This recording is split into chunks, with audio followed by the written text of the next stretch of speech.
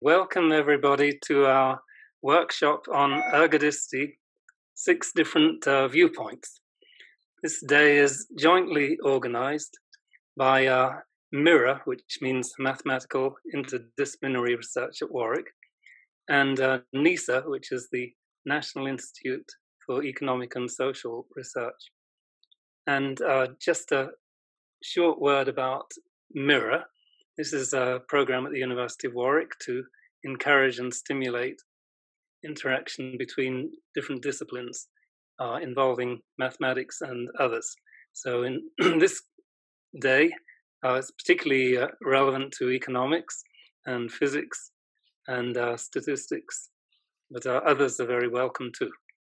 And we look forward to learning how different disciplines use the concept. So I'm going to pass to Roger now to say a few words on behalf of NISA. So to be specific, it's actually organized by a rebuilding macroeconomics project, which is hosted at NISA, and which is a jointly, it's a project funded by the ESRC. The way that we're going to organize this is we're going to have 2 separate sessions. The first 3 sessions will be hosted by Ian in Melbourne, who I'll introduce in a second. The second 3 will be moderated by me. Each speaker will speak for about 20 minutes, and then we'll have 10 minutes of discussion. And the moderator, which will be Ian for the first part and me for the second, will decide whether or not to interrupt the speaker with questions or leave them to the end.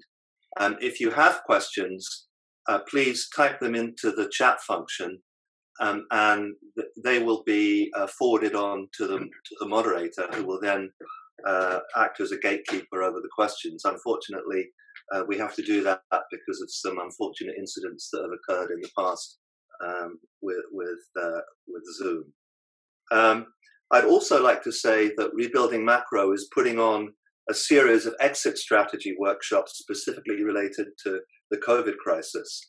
And we have the 5th one of those coming up on Wednesday, which will be jointly organized by me and Megan Green, and that's on modern monetary theory. So without any extra ado, I'm going to hand over to Ian.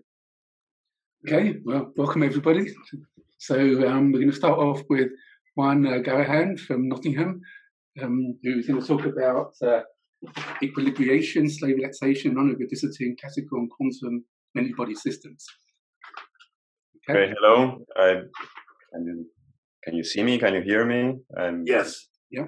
And I'm going to try to share my keynote presentation. Let's see. So can people see the slides? Yes, we can. Good.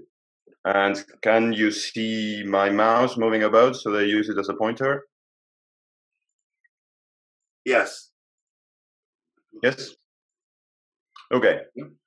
So, well, thanks a lot for the invitation and for, allowing me to open the talks. And I suggested this general title on the equilibration, slow relaxation, and ergodicity, both in classical and quantum many-body systems. And I was also told to try to set the scene. So what I'll try to do is mention some general ideas and questions that we ask in condensed matter theory, statistical mechanics of many-body systems, and some general view of how to address these questions, with emphasis, of course, on my own work.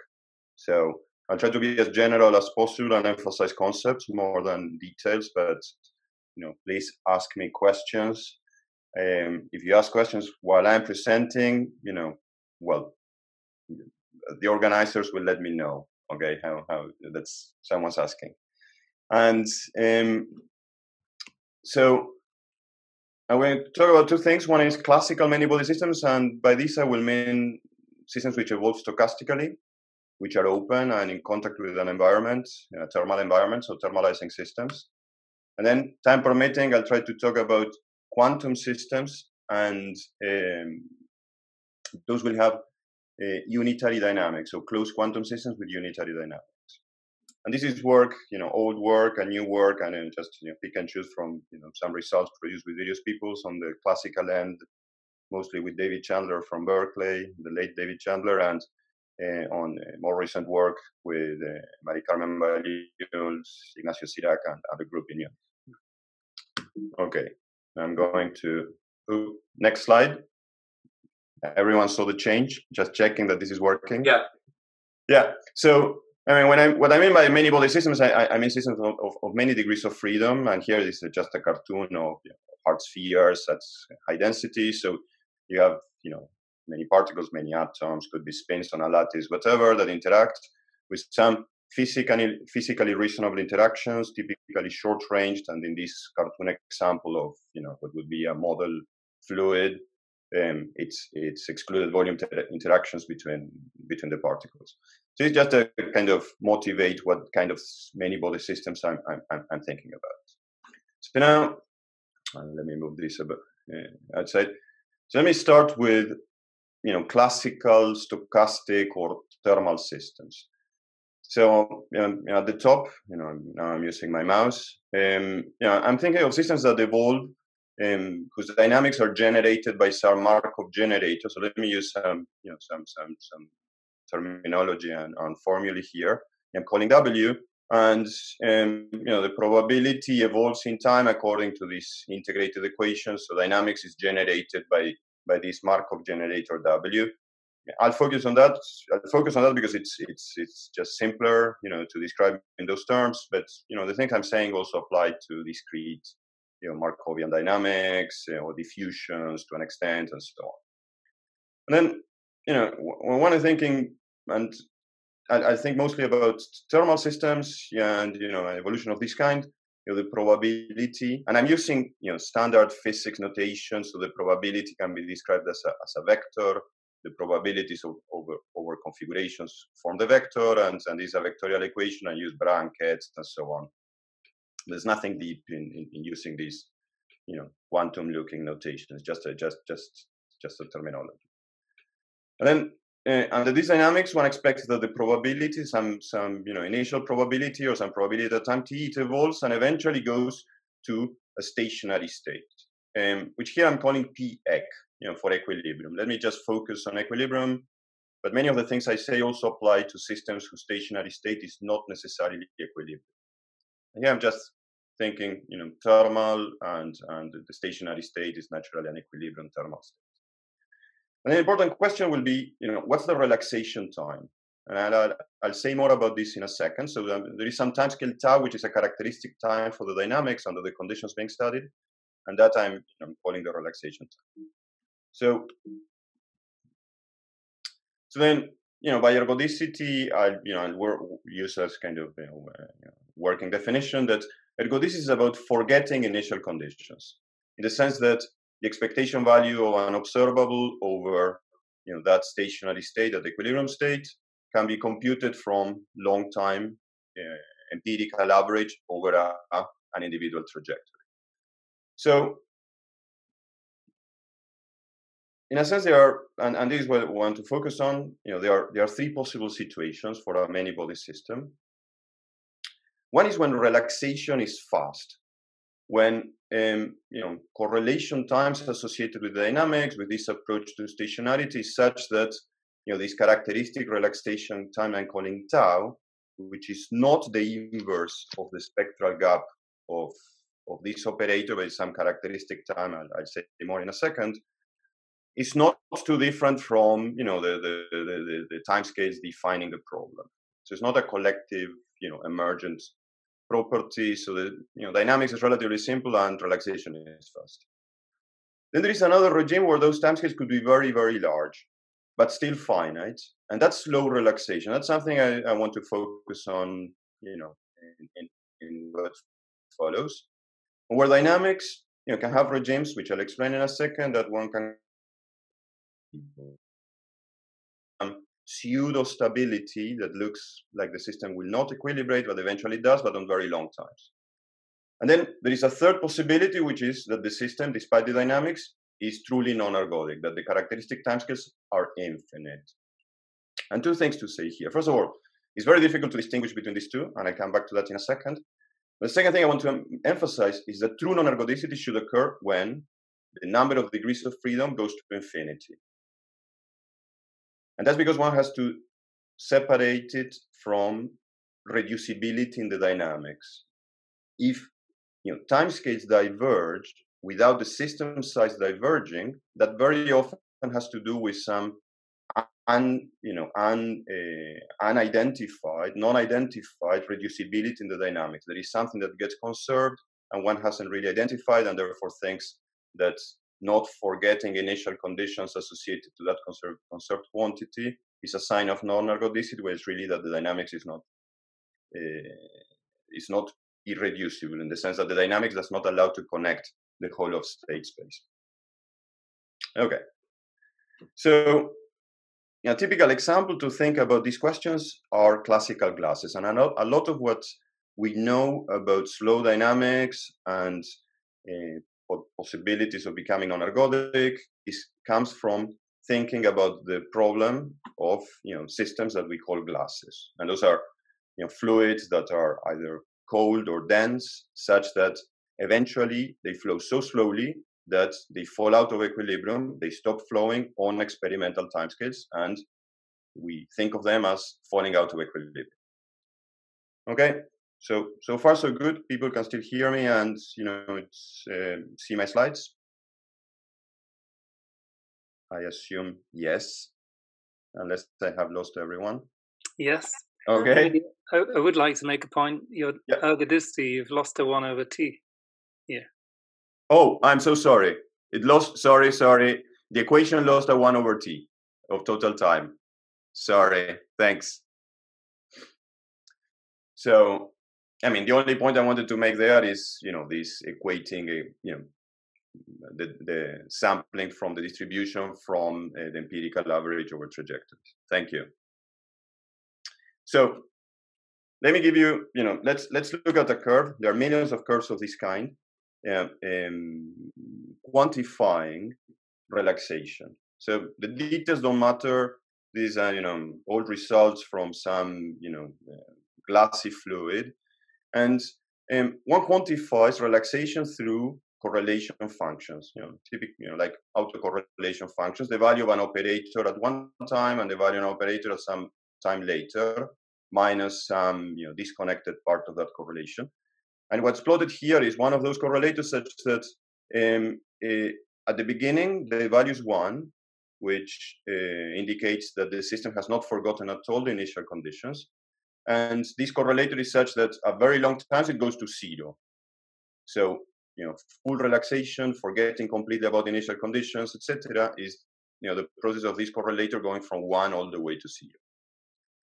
And then what happens here, and the example I'm showing, is that depending on conditions, in this case controlled by temperature, again details don't really matter, these correlators take longer and longer to go to 0. And they define a characteristic time. So for example, for this green curve, the time scale I was talking about, this time scale tau, so this time scale tau can be defined in, from the integral of that curve, or from that curve crossing some threshold, etc.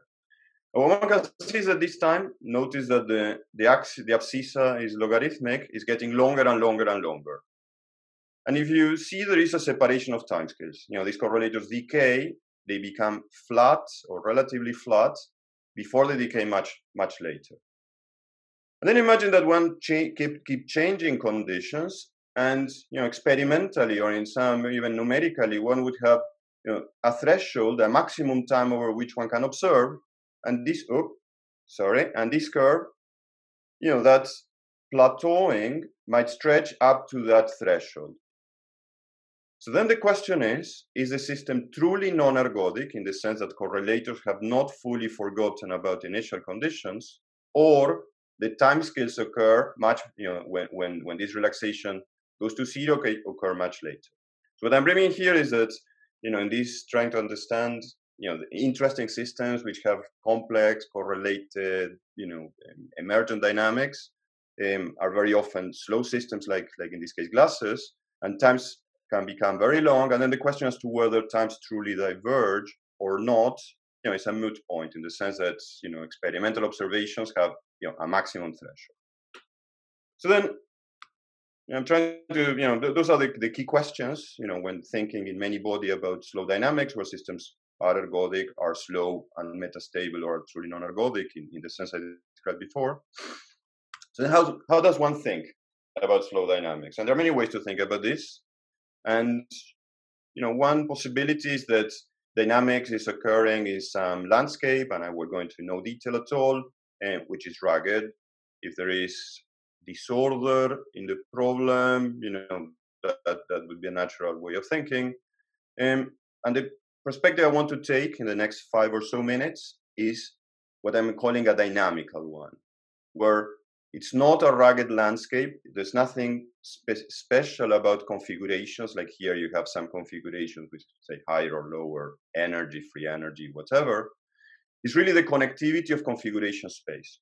The dynamics is complex and maybe slow because configuration space is connected in a particular way. It's difficult to connect configurations that superficially look close to each other. And if one thinks of hard spheres, that's a typical situation.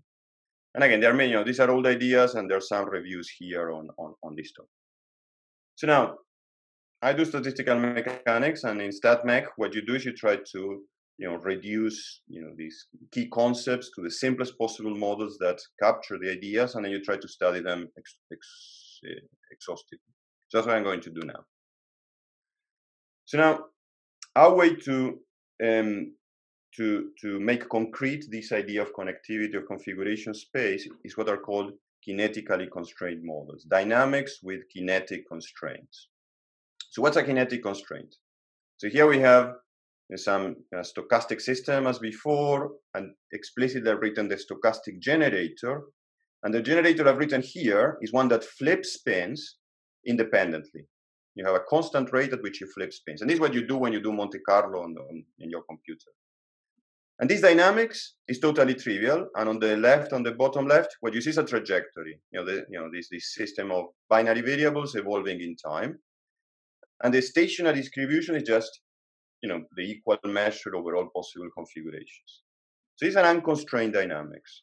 A kinetic constraint is changing the rate at which this local process, this flipping of spins occurs to some function.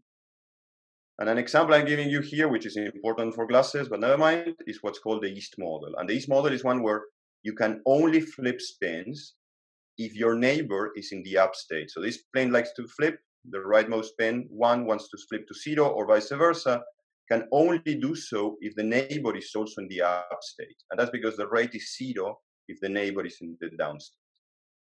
So now, this dynamics has the same stationary probability distribution, but the trajectories are completely different. And there are these very, very large fluctuations in space and time. So it's an indication of very, very strong fluctuations and correlations in the dynamics. The dynamics is now highly correlated, even if the stationary state is not. So a way to, yeah. I think Robert Mackay has a question he would like to ask. Sure. Robert? Yeah, this was one I was going to raise at the end, given that we passed the point, but distinction between stationary and equilibrium is something that it would be good if you would comment on at some stage. Oh. Because in economic, the words are used differently, you see, so this is part of what we need to explore. So by stationary, I mean the probability that's invariant under the application of the generator W. Yeah. And in this particular case, the stationary state is an equilibrium one, because this generator and the generators and the operators I've been considering obey what's called the detailed balance. And in that case, the stationary state is a probability that we call equilibrium. There are no probability currents in the stationary state. There are several conditions that are obeyed by equilibrium. Is that enough, or you want? I have my iPad here. I can write. Yeah, that's okay. Thanks. Okay. Yeah, so I'm focusing exclusively on equilibrium in this classical part. Okay, the stationary state, the stationarity, the invariance. probability distribution is an equilibrium one. So all I wanted to say here is that constraint dynamics, local kinetic constraints are a mechanism to generate these complex dynamics without changing the nature of the stationary state. And then what occurs is that, what I was just saying is that if one looks at trajectories of the dynamics, there is a coexistence between regions of space and time where there are a lot of spin flips and regions where there are very few spin flips. So these are very, very strong correlations in how the system, spatial correlations in how the system evolves dynamically.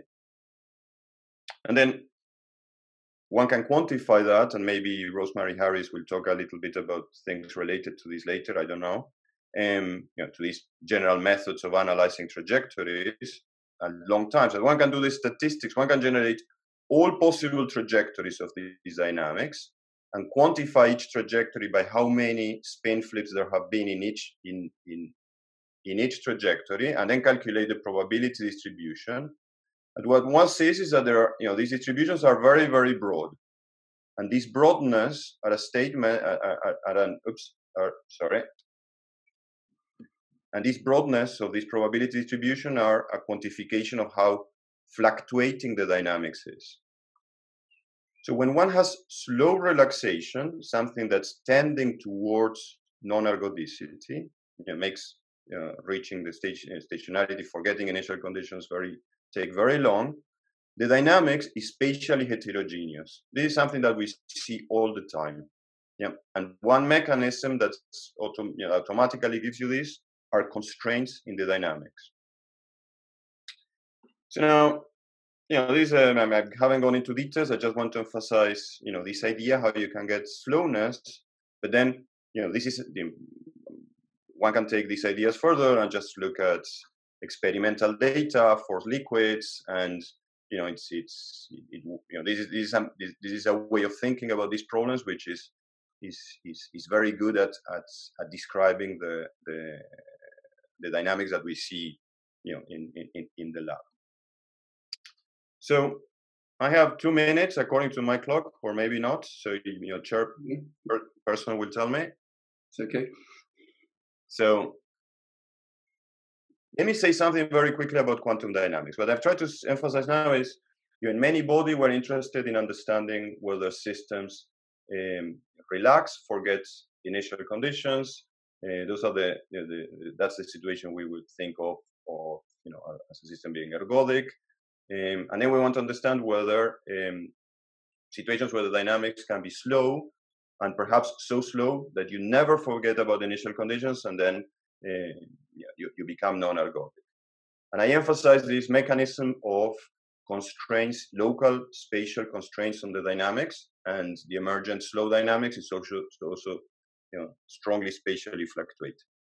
Let me say something very quickly about quantum systems. And these are many body systems evolving with unitary dynamics. So not in contact with a thermal path, not stochastic. So I'll say two things, and then I'll stop. So the first one is that there has been a lot of activity in the last 15 years. Quantum systems are, one can prove this. In general, they quote unquote equilibrate. This is not in the same sense I was using before. In the quantum realm, equilibrate is just that if you run dynamics, unitary dynamics, with some, generic Hamiltonian, and you observe expectation values of observables, over time they become flat. So that's the statement about, it's a statement about stationarity of observables. But this doesn't mean that the observables don't depend on initial conditions. However, people believe that most quantum systems thermalize, and I don't have time to go into the detail, but the idea is that one has a big closed system and looks at a subsystem. So subsystem A, at long times, the expectation values of operators within A are very close to what one would calculate if one assumed that B was that the system was thermal at the initial energy. So B behaves as the environment of A. And this is called thermalization, And this is what's called quantum ergodicity of many body systems. Is this statement about thermalization, that the effective state of A is as if one had a thermal state in the whole system and trace away the degrees of freedom from B. But while most of the systems do this, there are two exceptions, and I'm about to finish. One are integrable systems. Integrable systems are systems which have a very large number in the sense of a number that diverges with the system size, number of conserved quantities, so those conserved quantities prevent thermalization in the sense I'm describing above. And another is a class of systems with very strong disorders, sometimes often called many body localization. And it's still not fully clear whether case 2 is strictly non-ergodic, but people believe that there is a transition to non-ergodicity. So the only thing I was going to say is that a third possibility is when you have quantum systems with constraints, quantum kinetically constrained models. And these are systems without disorder. And I'll just leave the final slide. So one can go back to this very simple example, the one I was calling the East model, and consider instead of a Markov generator, a Hamiltonian operator, and look at unitary evolution. And by things, I can go into the details, by analyzing the spectrum, one can see that this in this system, under certain conditions, the system behaves in a quantum non-ergodic way. And I will stop there. Okay, well, thanks very much. So I don't know if the system's working. Apart from Robert, I didn't get any questions so far. Are there any questions?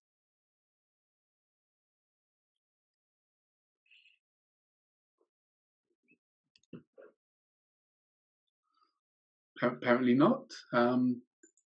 Well, maybe a general question, which sure. Is to what extent the concepts that you've been describing have analogues in, say, economics. So maybe the quantum case is a purely physical thing, though I know there are quantum theories in economics. I forget now by whom. But if we take just the Markovian stochastic evolution, then to what extent does this connect? And maybe it's a question more for Roger than for you. Yeah, well, I found that enormously helpful. And you'll see why, I think, when JP talks in the second part, because there are many analogues in, I think, what you're calling the first part, the non-quantum part, with the way that we're thinking about the transmission of beliefs in economic systems. And it took me a long time to understand the difference between, I think, what you're calling relaxation dynamics and what JP, I think, he can speak for himself in a second, but we're calling quasi-ergodicity, meaning that the system is eventually ergodic, but there's a very, very, very, very long time to get there. If I can try to, thanks for that. Let me try to, to add to what you are saying and what I said. Yes, so there are two questions here that we usually distinguish them, calling them reducibility of the dynamics and then ergodicity. Reducibility is that the dynamics allows you to connect configurations. And then a second question of ergodicity is how long does it take to connect those configurations, and does the time it take grow with system size? Because when we think about many body, we always think of the system of a certain size n, and then try to take that size to infinity. That's what we call sometimes the thermodynamic limit. Yeah, and then I'm describing here systems that continuous time Markov chains, so they are generated by a Markov operator W, and this operator has a spectrum, and there is always a time that one extracts from the spectrum, which is the gap. Yes, this the largest eigenvalue is 0 of this operator, and then there is the first negative eigenvalue, and the distance is the the inverse. The distance is the gap, and that defines the time associated to starting from the most unfavorable state and how long it takes to get to typical state of the stationary distribution. Yeah. But the more important, or in practice, the more important time is what I'm calling the relaxation time. If I choose one configuration from the stationary distribution and I let it evolve, that should spread into the stationary distribution. How long does that take typically? Yeah. So these were these pictures I was showing here. Yeah, that's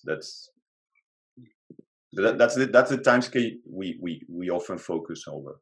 Yeah.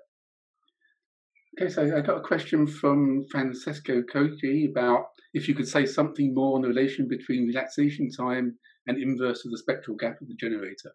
You said they're not the same thing. Is there any relation? So let me show you. Okay, so let me show you.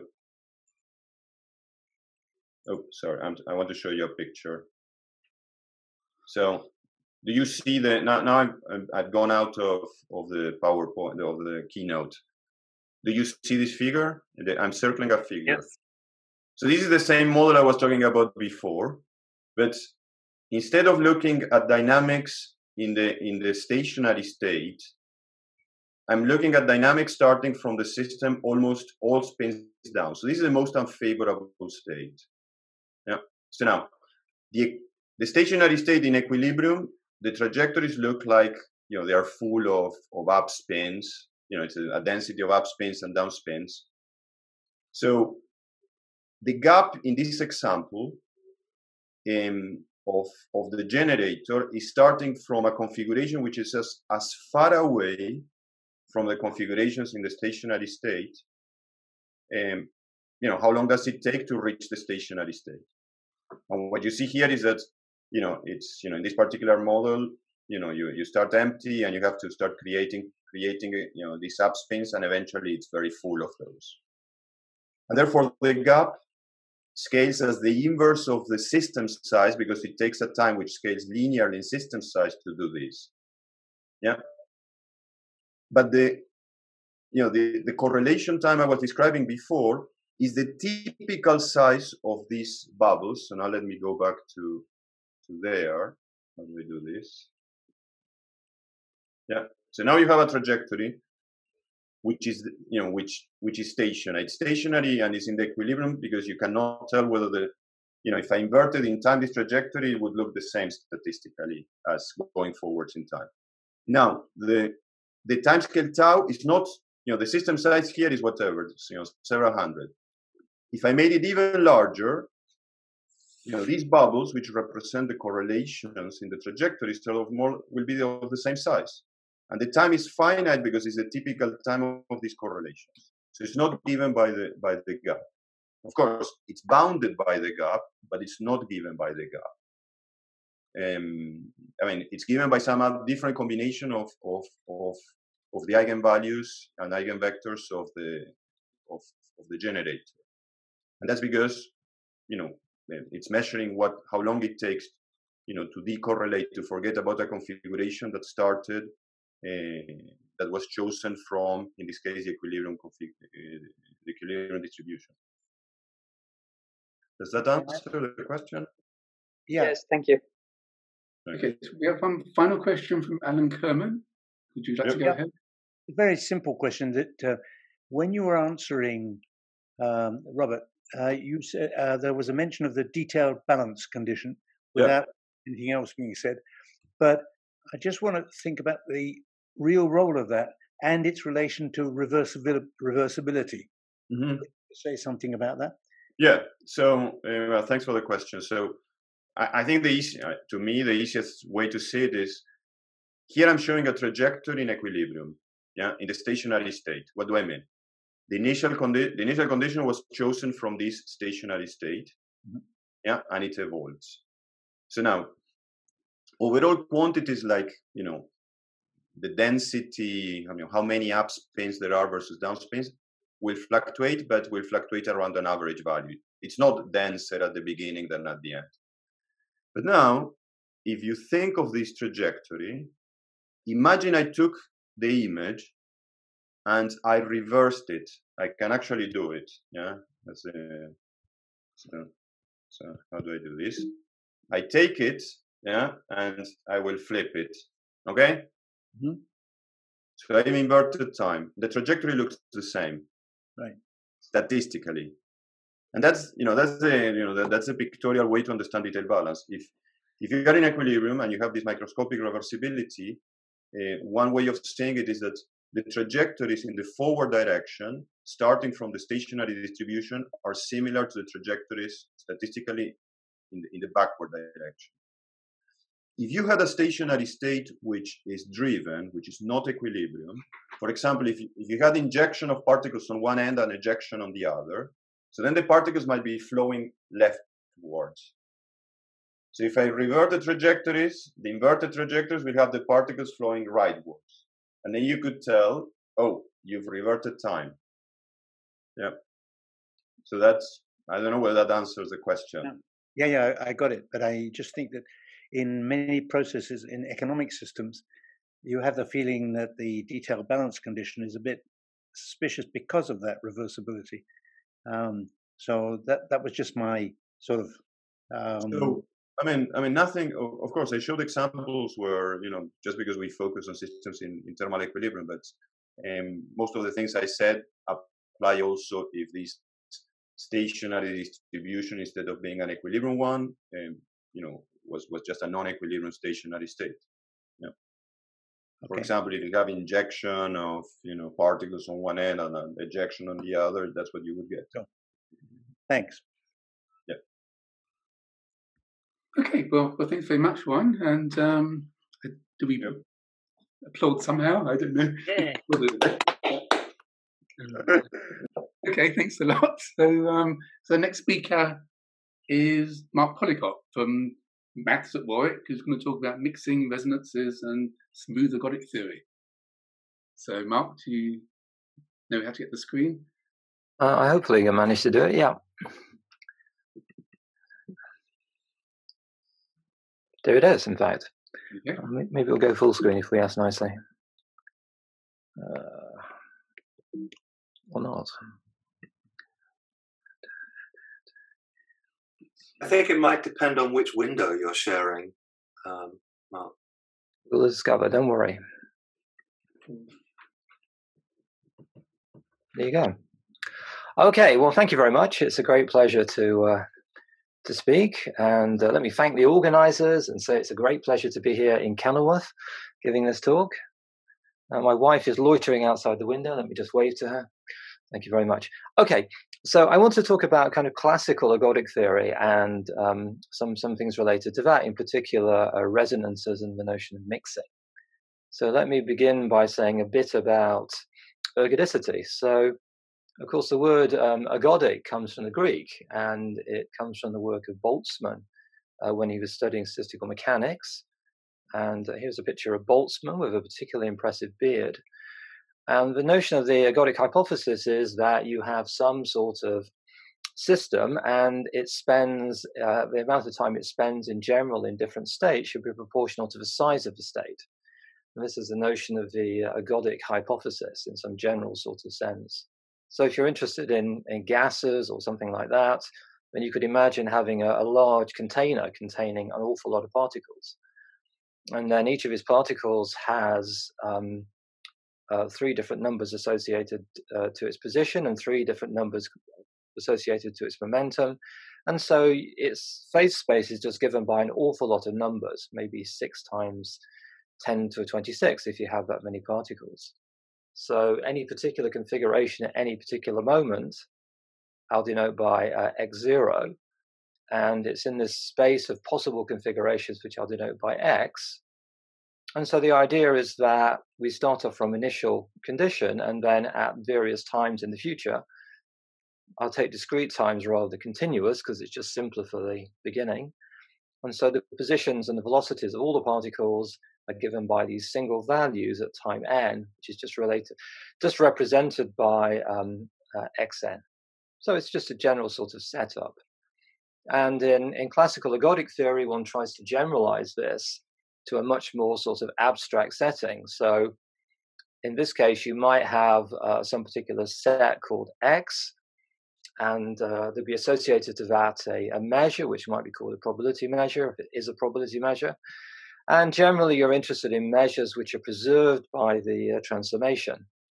So we have now, as we did before, but now in a more general setup, a space X, a map or a transformation T, and some measure hanging around, which allows us to describe typicality of points. And so the basic idea is that we start off with the point x0, just a point in the space, and then we apply the transformation to get a sequence of points by iteratively just applying t, the transformation. And it just moves points around in the space to give us an infinite sequence or orbit. Okay, so this is kind of general. So here is a rather large circle, which is meant to represent the boundary of a disk, which is just my space x. Here's a point x0. So an orbit is just a sequence of points in the space where we apply the transformation to get the next point in the sequence. In this case, 5, because that's as many as I drew in the picture. But in general, you just take an infinite sequence of points. Given x0, it generates this orbit going off into the future. And one of the questions is, well, whereabouts do these orbits actually go to? So I start with any typical point x0, and I look at this sequence of points in the space, the orbit, and the question is, well, how much time does it spend in some particular subregion of the space? And this brings you to the notion of the ergodic theorem. So the characterization of ergodicity would be that if you take a typical point with respect to your measure and you look at the orbit, then what proportion of the orbit has the property that it lies inside some nice set, which I've denoted by B. And the hope is that if you have ergodicity, then the proportion of time that your orbit spends inside this set B will in fact be proportional to the size of B with respect to the measure that's hanging around. And so this is formulated sometimes as the Birkhoff-ergodic theorem, assuming we have this notion of ergodicity.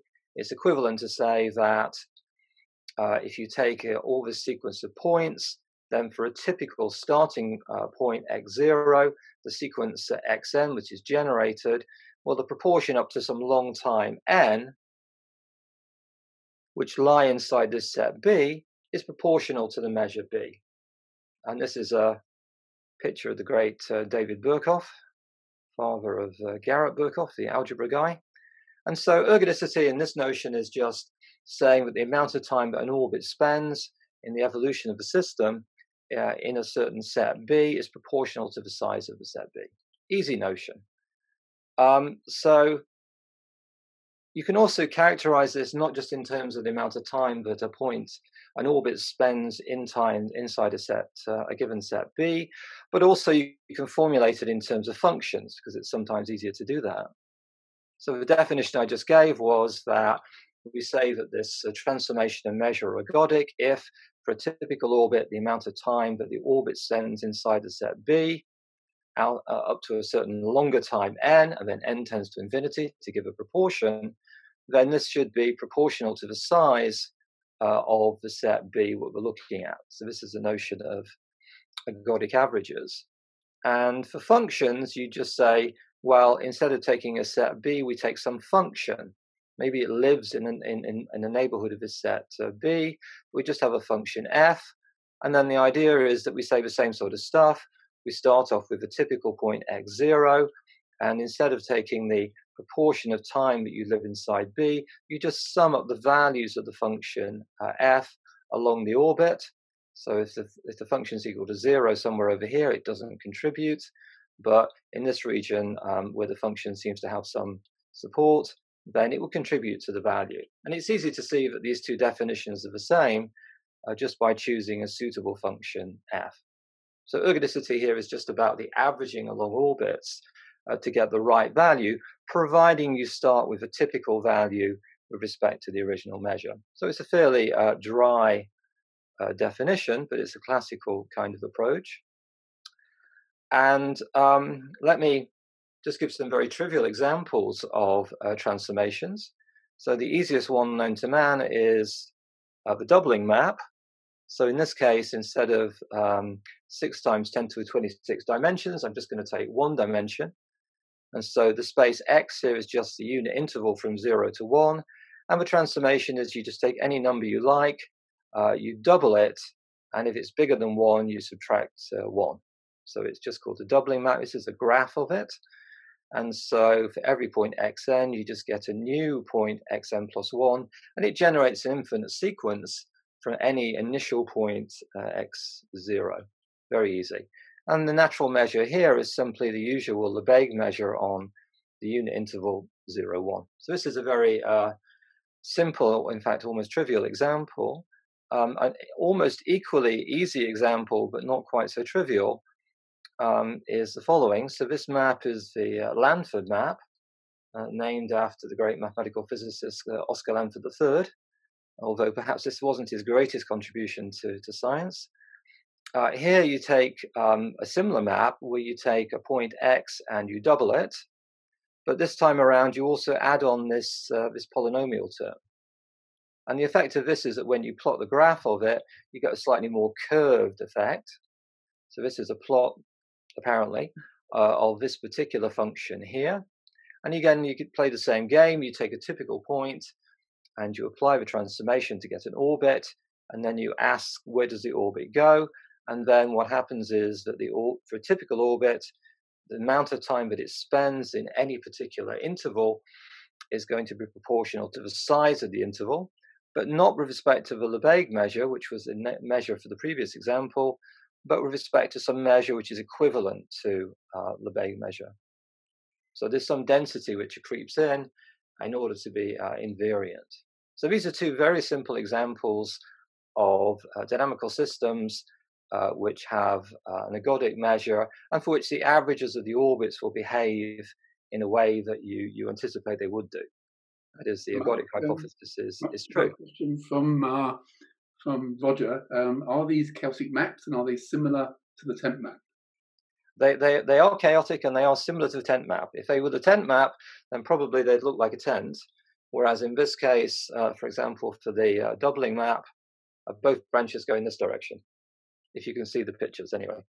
So the idea is, yes, they're even simpler than the tent map in some respects. Okay, so these are just very simple one-dimensional maps to illustrate these transformations and some measures that hang around. So in the title, I also mentioned mixing. So mixing is a slightly stronger property than ergodicity. And the easiest way to explain it is to go back to the definition of ergodicity, which use functions. So in this particular case, I want to now take two functions, say f and g, on my space x. Might have been an interval, might be something more general. And then we associate a correlation function, or maybe an autocorrelation function, if f was equal to g, which is just the following. So we integrate the product of the two functions f and g according to the point and where you get to after n iterates of a transformation, maybe n, yeah. And you take away the product of the two integrals. So it's measuring how these two things are related. And so this is a correlation function. So for every value of n, I get a number here, a real number, and it comes about just by shifting one of the functions by the transformation n times and multiplying it by the other function. It's a correlation function. And then the notion of mixing, which is somewhat confusingly called strong mixing in pure ergodic theory, is the following, that if you take any two functions f and g, which are reasonable, so let's assume that they're smooth in this picture, then what happens is that this quantity, the correlation function, should tend to 0 as time evolves, as n goes to infinity. So it's just a notion. So intuitively, you're introducing n as applying the transformation a bunch of times to move around the points to be seen by f. And for each n, you get a number. And the hope is that when you plot this thing, it's going to tend to 0 as n tends to infinity. That's the notion of mixing, and it kind of measures how this system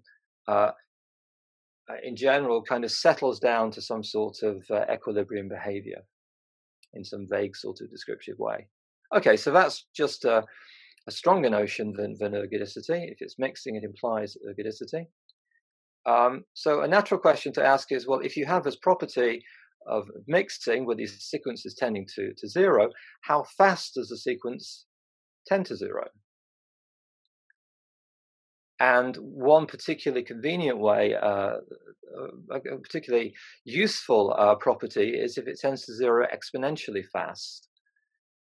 So in particular, if you choose any two functions to test the property, f and g on the space.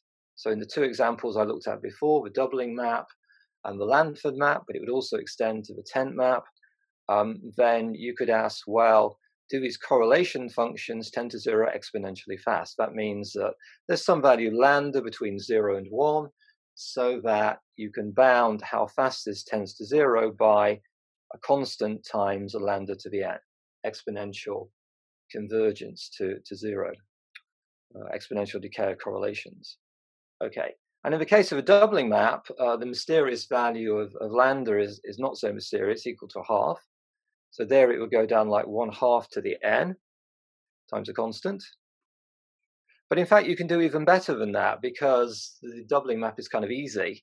So in particular, you can show that these correlation functions actually have an expansion. So not only do you go down like 1/2 to the power n, but also these kind of other terms that appear, like harmonics of some kind, which go down. So the difference between the principal term, the C of n, and this bound in this case, you could further bound by the other terms in this series.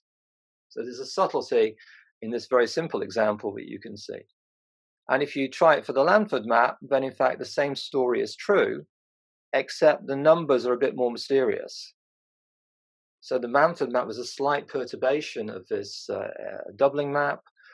And what happens in that case is it's still ergodic and it's still mixing, and it also has exponential mixing. So these autocorrelation functions go down exponentially fast, and they go down like lambda to the n again, where lambda is going to be smaller than 1. And furthermore, we get this kind of subtle sort of expansion where, in fact, you can write it as a series where you get these extra kind of ripples that appear in how C of n tends to 0. But whereas in the case of a doubling map, we're in good shape, we can actually just explicitly compute everything, and the values of lambda, lambda 1, lambda 2 in this example would just be 1/2, 1/4, and 1/8. In the case of this perturbation, the Lanford map, then in fact we don't actually know what they are. There's no explicit formula for them, and you actually just have to compute them. And so you can do that if you feel like doing it. And sometimes these numbers are called resonances, and you can explicitly compute them in some examples, for example, these chaotic one-dimensional maps. And so here is a computation of the first 9 values that you get in the case of a Lanford map. So recall that in the case of the doubling map, it was just 1/2, 1/4, an 1/8, etc. Here, these numbers are not too different from those values, but they are just long, complicated real numbers. But they do tell you how this particular example settles down. That is how the autocorrelation function actually converges to 0. So that's what happens in the case of discrete maps, and in particular these one-dimensional maps where the chaotic behavior has a property that the autocorrelation function tends to 0 in a kind of well-controlled and easy to understand kind of example. So one of the downsides to looking at discrete maps is that they're not always that realistic. And this slide will not get much more realistic, but at least I should say something about flows. So if you have a continuous system, for example, you have solutions to some sort of equations, then you can formulate the same notions of ergodicity and mixing.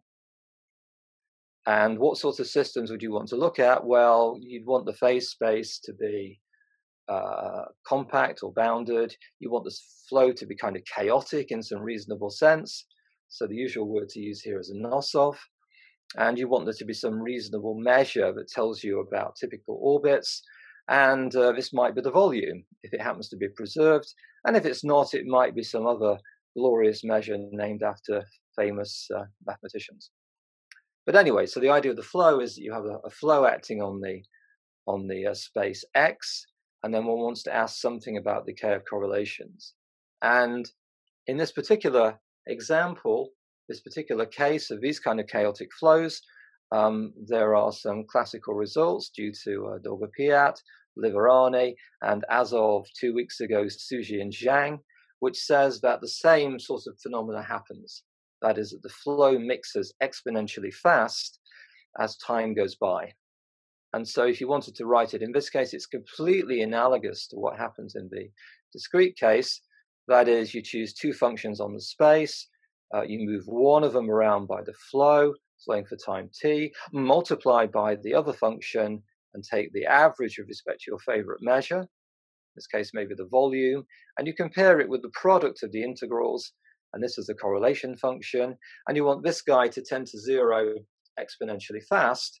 So in case of flows, it's slightly easier to write it the following way, that it goes down like some constant e to the minus alpha of t, where alpha here is just some number bigger than 0, the rate at which it decays exponentially down to 0. So this statement is kind of analogous to the discrete case, but somehow it's slightly harder to prove these results in this particular case. So let me give, I haven't given a definition of Nosov flows, therefore I should give an example. So the natural example to give in this case, in a slightly sycophantic reference to Robert in this case, is because one could look at these things called triple linkages. These were introduced by Thurston, who's got an R missing in his name, and Weeks, and the dynamics was studied by Robert and by Hunt. And so it's a very simple mechanical system, which consists of three masses whose trajectories are in a plane, and their actual positions and trajectories are constrained by three rods. And one of my hobbies at weekends is to construct examples of these things using drinking straws, water bottles, and gaffer tape. And so I did actually do this. And here, if you can see it, is an example of a triple linkage. You see that it's got 6 rods, and it's got 3 weights. The weights are these silver guys. I'll run it again. The weights are these guys, and it's constrained at these 3 points, which happen to be water bottles. And the white lines that you see, the rods, are actually drinking straws. And the behavior is supposed to look a little chaotic because it's modeling a chaotic flow. It's actually an anosal flow. At least it would be if the dimensions of the straws were slightly more accurate in this case. Anyway, so this is an example of a chaotic flow, an anosal flow. And in the case of discrete systems, we had this kind of notion of resonance that told us how the correlation functions behaved. So what happens in the case of flows is it's not quite so transparent. The function, the correlation function is a function of t. It doesn't necessarily go down in a nice way where you can actually see the asymptotics. And the way to actually see the resonances in that case is to look at the Fourier transform of the function c of t. So here's the Fourier transform. So c of t is the thing I defined before, the correlation function. I take the Fourier transform of this in the usual way. So now it gives me another function, but of a different variable, which is z. And then if you are lucky, as you are in the case of these Anosov chaotic systems, this function on the real line extends into the complex plane. And in fact, the Fourier transform extends to the entire complex plane.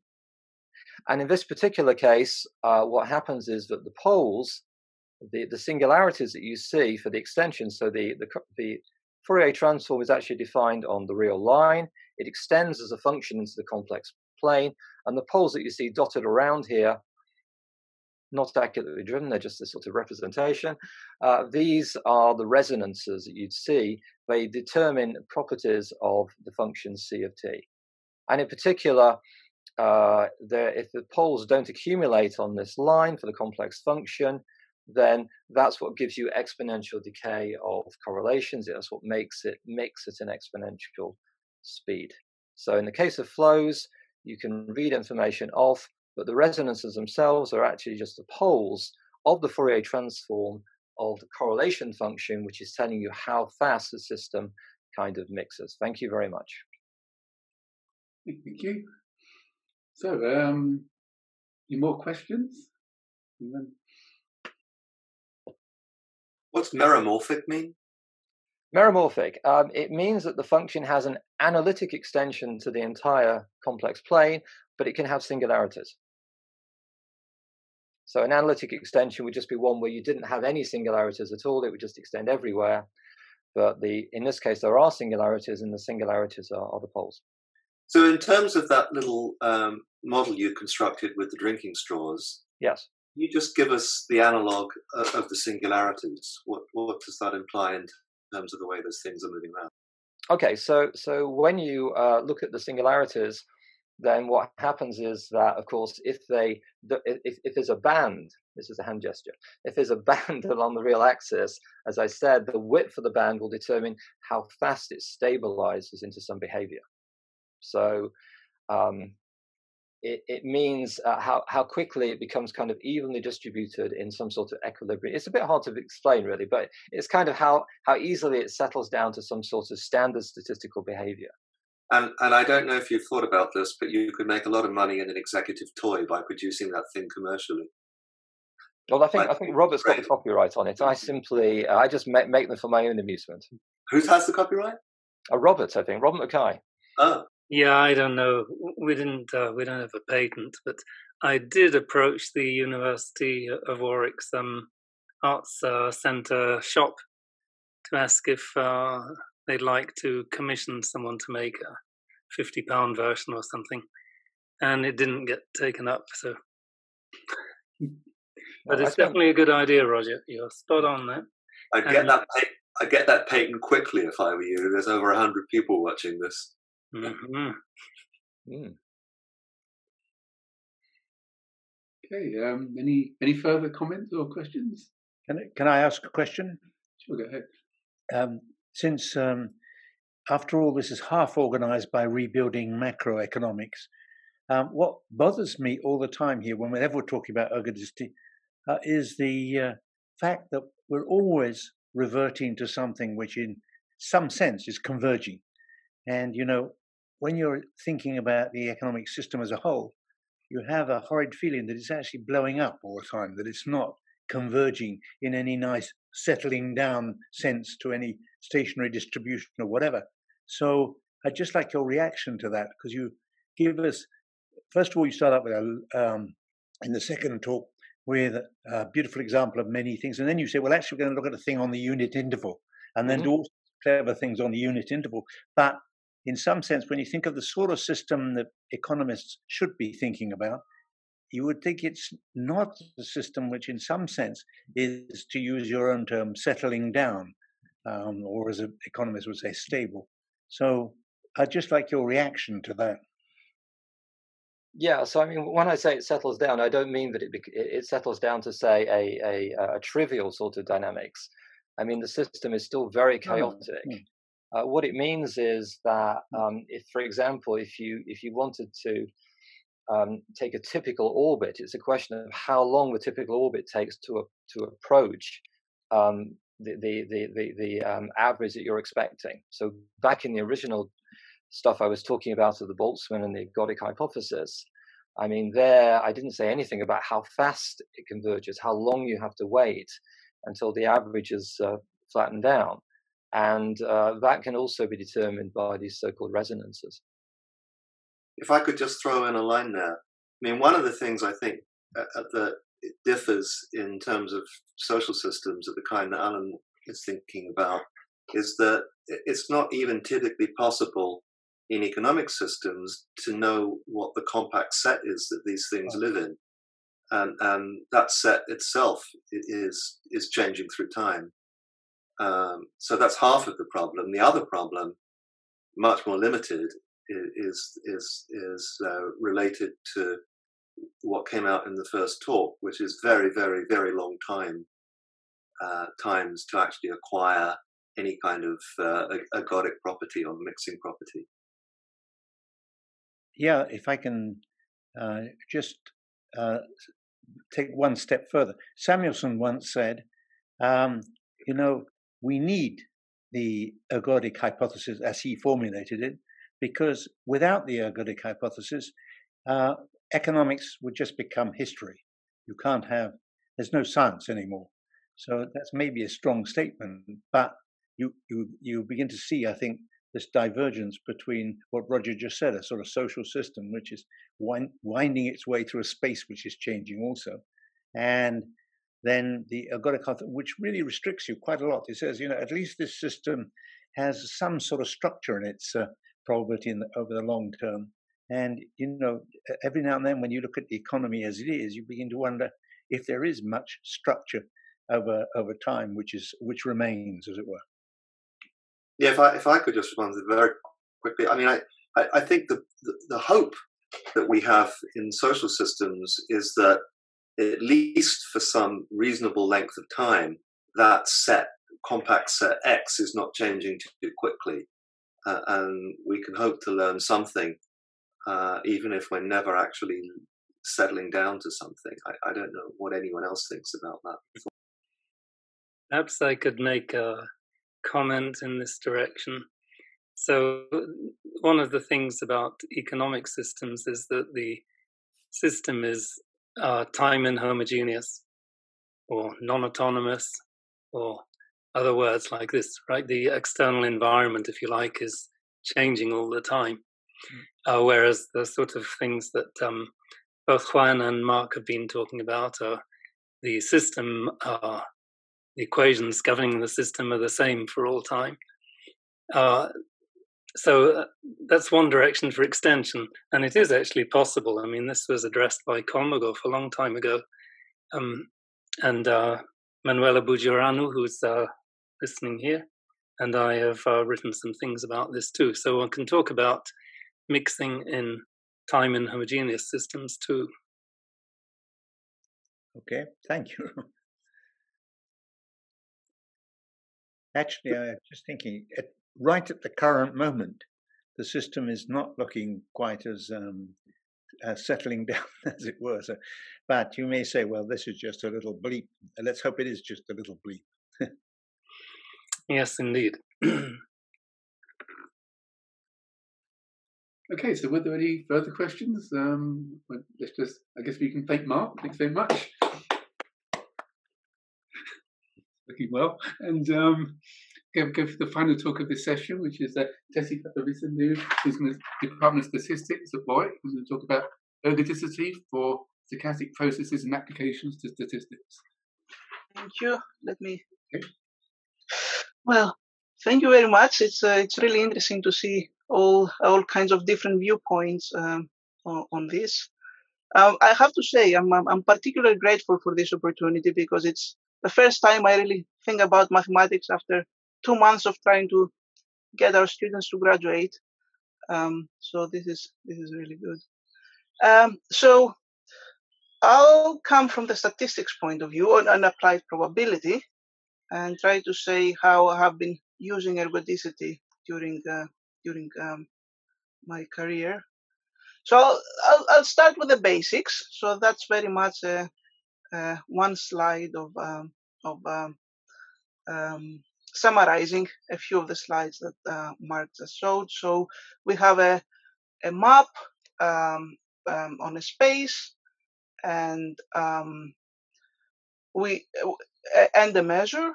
So we will say that this map is ergodic with respect to measure mu if the only invariant sets have measure 0 or 1.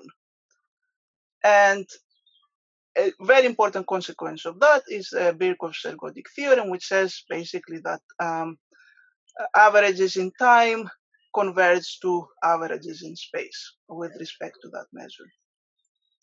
Now, if you ask one of our students what they know about ergodicity, the first thing that they will come to their mind is Markov processes. So quickly, I assume probably everybody is familiar with Markov processes, but let me just quickly remind you. So what's a Markov process? So at time t, if you condition at everything up to time s, then the only thing that matters is where you are at time s. So the distribution of t, given the whole path up to time s, only depends on where you are at time s. So that's the definition of Markov process. And because of that, in order to characterize the distribution, you only need to know the initial distribution of the Markov process, or I'll call it nu naught, and the transition probability kernel. Now, I've written the transition probability kernel in general, so it's the distribution, the probability of going from x at time s to t, to t. This is not homogeneous, but in practice, and that's relevant to the discussion we just heard, in practice, we do assume most of the time that we do have a homogeneous Markov chain. So this kernel only depends on the time between evolutions of t minus s. So for Markov processes, usually the way you see the definition of an ergodic Markov process is to say, well, if you wait long enough, wherever you start, eventually you are going to converge to the limiting distribution, invariant distribution nu. So it's this sort of result. So you start at point x. After time t, the distribution of xt is going to be very close to this distribution nu. Now, it takes different types of, there are different types of ergodicity. You can have the supremum there, so you have uniform ergodicity. You can have exponentials, so all kinds of ways of controlling the convergence rate to the limiting distribution. And that's very much the idea of forgetting initial conditions that we saw in the first talk.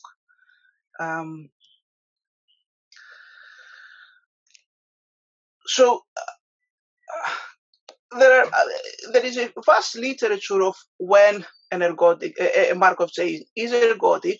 So that's the definition, but giving conditions on transition kernel, if it's actually a stochastic differential equation, you have conditions on drift and variance. So there are all kinds of equivalent ways of defining ergodicity depending on the actual Markov chain.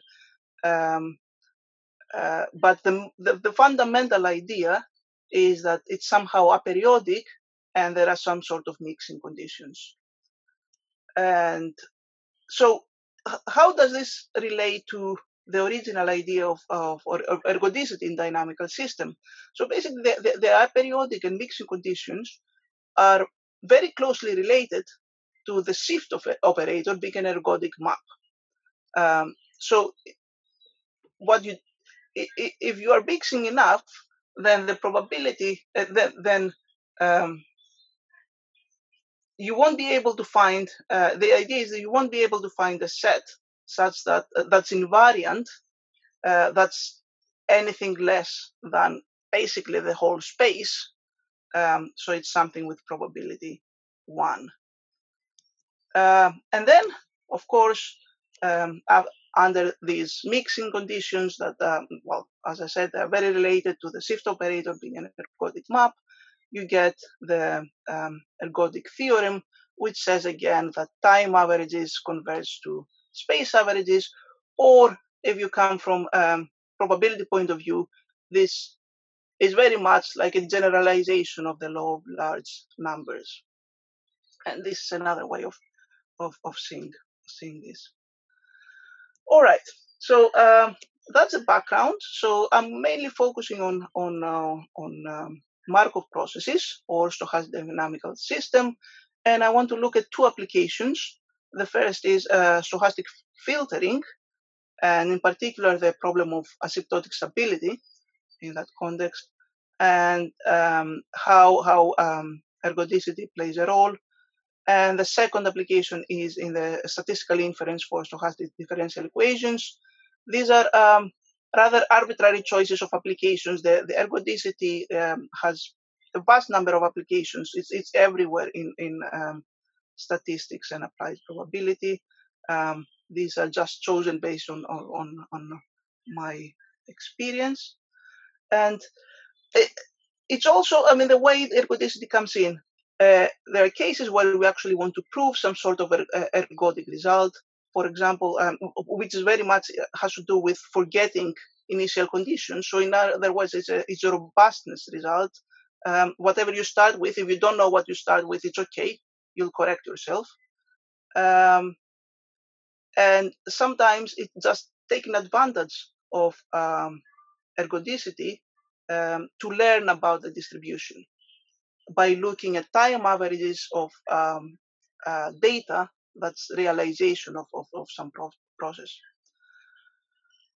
Okay, so first application, stochastic filtering. So what's stochastic filtering? You have a Markov chain, Xn. The Markov chain is not directly observed. What you observe is some noisy function of that Markov chain.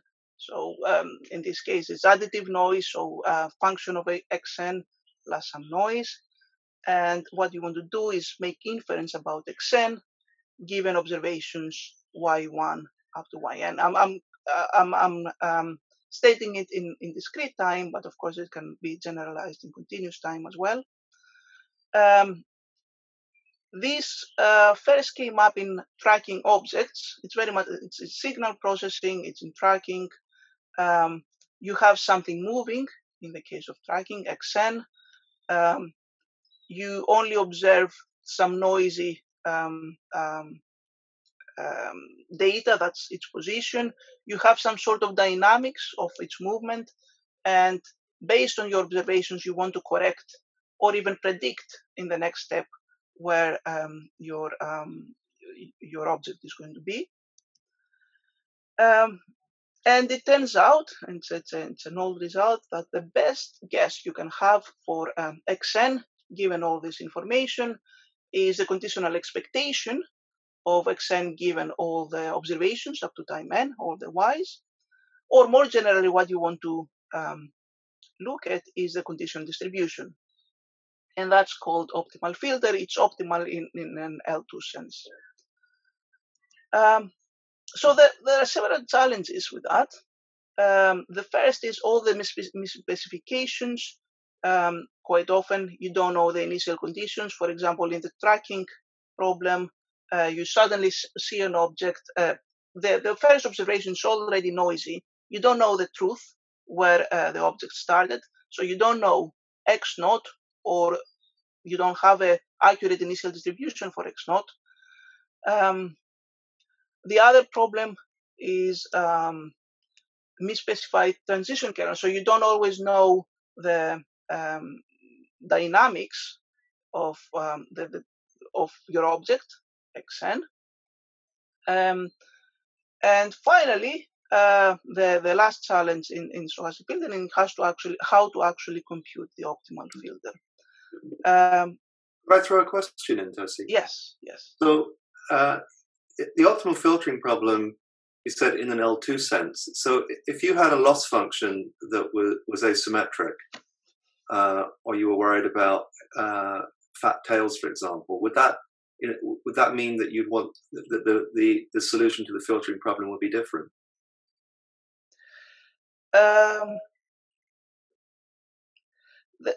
The fat tails, I mean, that's the dynamics of X shouldn't really change anything. Your cost function would, and yes, the solution then would be different. Yes. So in this case, we take L2 because it's nice. It gives you this conditional distribution, and then you have all kinds of nice properties. You have in the continuous case of stochastic PDE, the SPD that satisfied by the conditional distribution. In the very simple case of linear systems with Gaussian noise. You have Kalman filter, so everything is nice. Now, what do you do with if you don't know the initial conditions? Well, the best you can do is hope that you choose some initial conditions and the system will be robust enough so that it corrects itself. What do you do about misspecified transition when you don't know the dynamics? You can try to estimate them at the same time as solving the filtering problem. And I'll discuss this in a bit more detail. One of the ideas is just to make the parameter part of your evolution. And now, how do you compute the optimal filter in general? It's a big topic, and there are many ideas, approximate mainly. There is a big area, the sequential Monte Carlo, that tries to come up with good Monte Carlo type of algorithms that converge to that conditional distribution. So because it's the closest thing here to ergodicity, I'm going to focus in particular on asymptotic stability. So when we say asymptotic stability, we want to have a result like that. So for any nice function f, you want the conditional distribution, assuming that the conditional distribution is the true initial conditions are mu.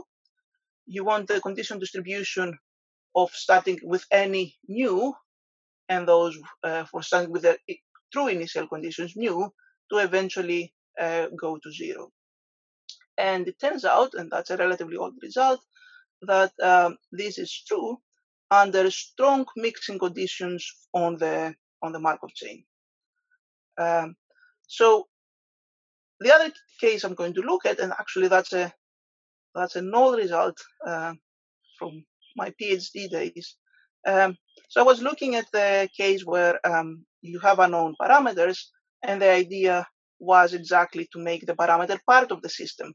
And then what you have is that the kernel now, so to go from xn to xn plus 1, now you have xn and a theta n, because you don't know the theta exactly, it's a candidate for theta, and you move to xn plus 1, theta n plus 1, and your kernel becomes, well, if you know theta, you move x according to k theta, and that's a mistake, that should have been a theta as well. So, and then you keep theta the same, the parameter the same. So that, if you look at it like that, this becomes now a Markov chain that's definitely not ergodic anymore. So can you still hope to have some sort of asymptotic ability and with respect to some initial conditions? And the important part here is the initial conditions on the parameter. So you put a prior in the parameter and you look at the posteriors. It turns out that under certain conditions, you can still hope, it's still, well, not hope, it's a theorem. You will converge, you will have this sort of asymptotic stability, assuming a few things. So assuming that for each theta, you do have mixing conditions for k theta. You have to have so your prior on the parameter has to have sufficient enough mass around the true value of the parameter so that you can capture it. And also you need this sort of identifiability condition. So you need to be able to see whether to distinguish between different parameters. So two different parameters, alpha and beta, will have to result to different distributions, not for your x, but for your y, because all your information comes through y.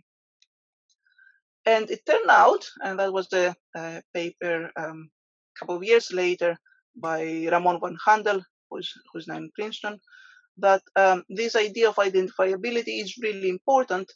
And as long as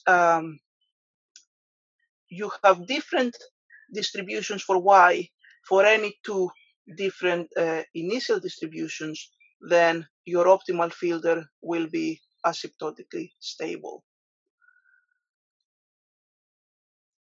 So again, this is heavily used of ergodicity and rates of convergence to invariant measure.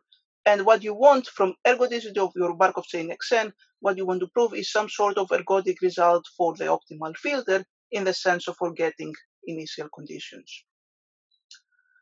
So now I'll move to the second application I want to talk about. That's more what have been interesting me these days.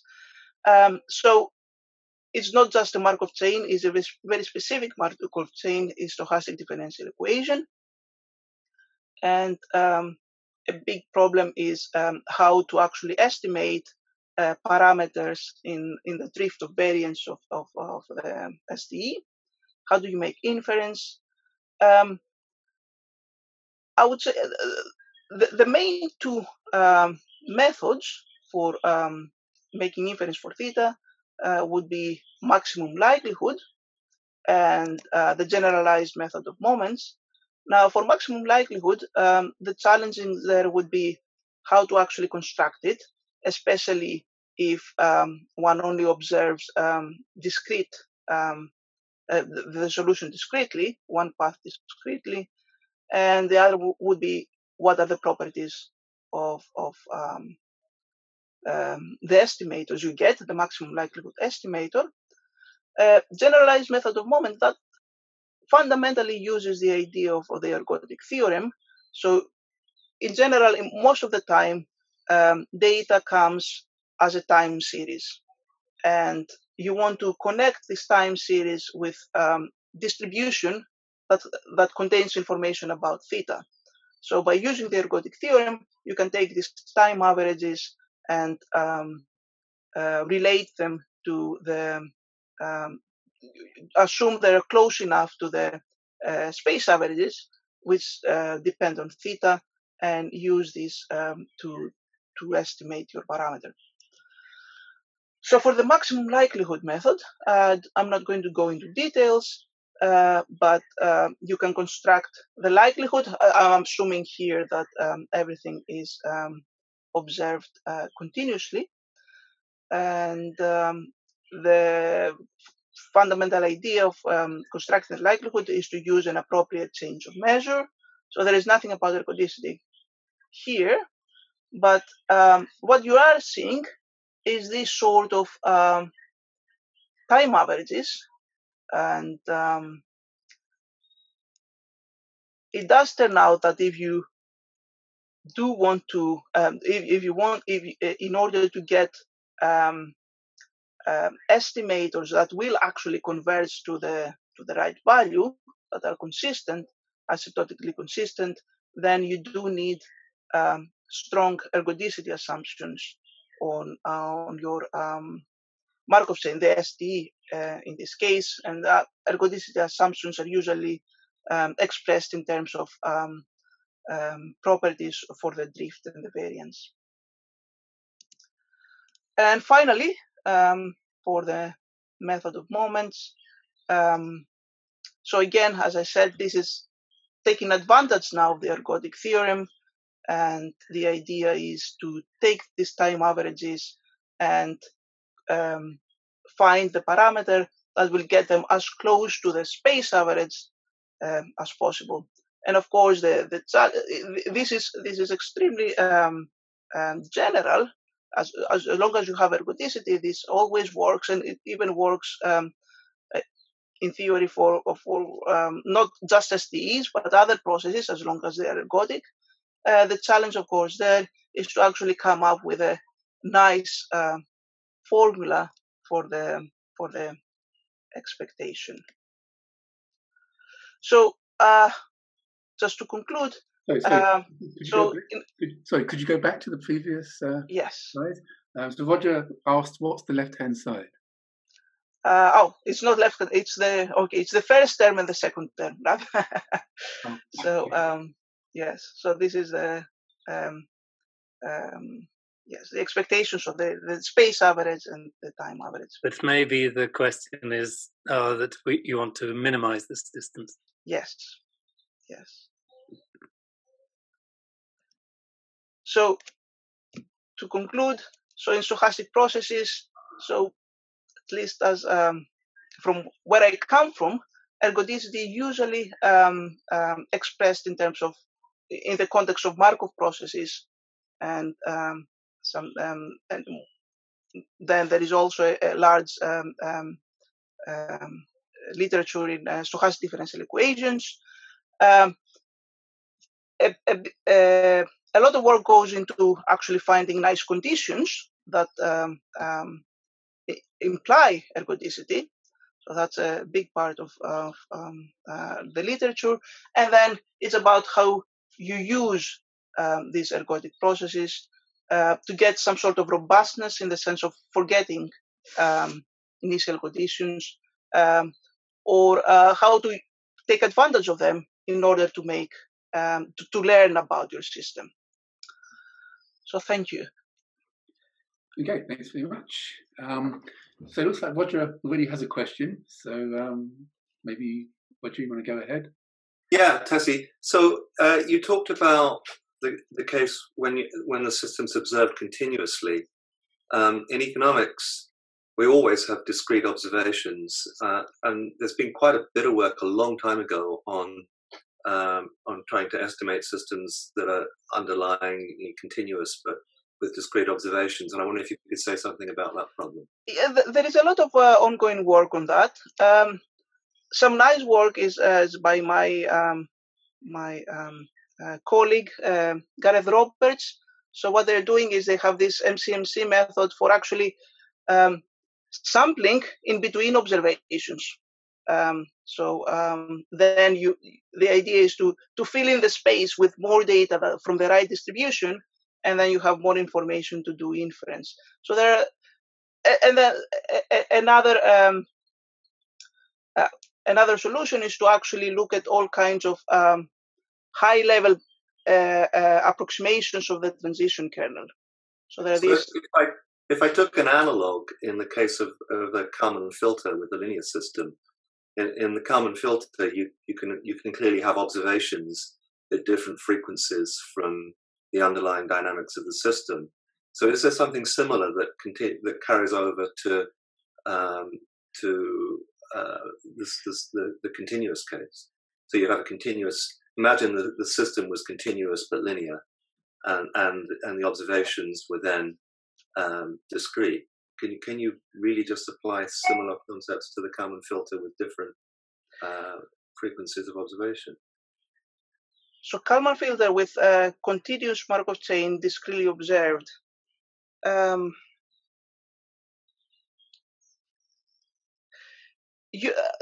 are two things. Either you look at the SPD and you need some sort of approximation unless the system is very nice. One is to look at this SPD and to do some sort of high-level approximation there. So it's all about how you approximate the transition kernel. That, or not so much in the case of I'm not sure that will work in filtering. In just inference for stochastic differential equations, the other way is what Gareth Roberts is doing by just simulating more data from the right distribution. So with simulated method of moments? Yes. So it's an MCMC, some important sampling algorithm that simulates more data in between observations, creating more observations in some sense from the right distribution, and that's really the key. Thanks. If I may make a comment on that question. A lot depends on what you suppose the measurement noise model is. If you're observing continuously, then you'd better suppose some non-trivial correlation time for your measurement error. You can't imagine that you have each observation, the measurement error, at different times being independent.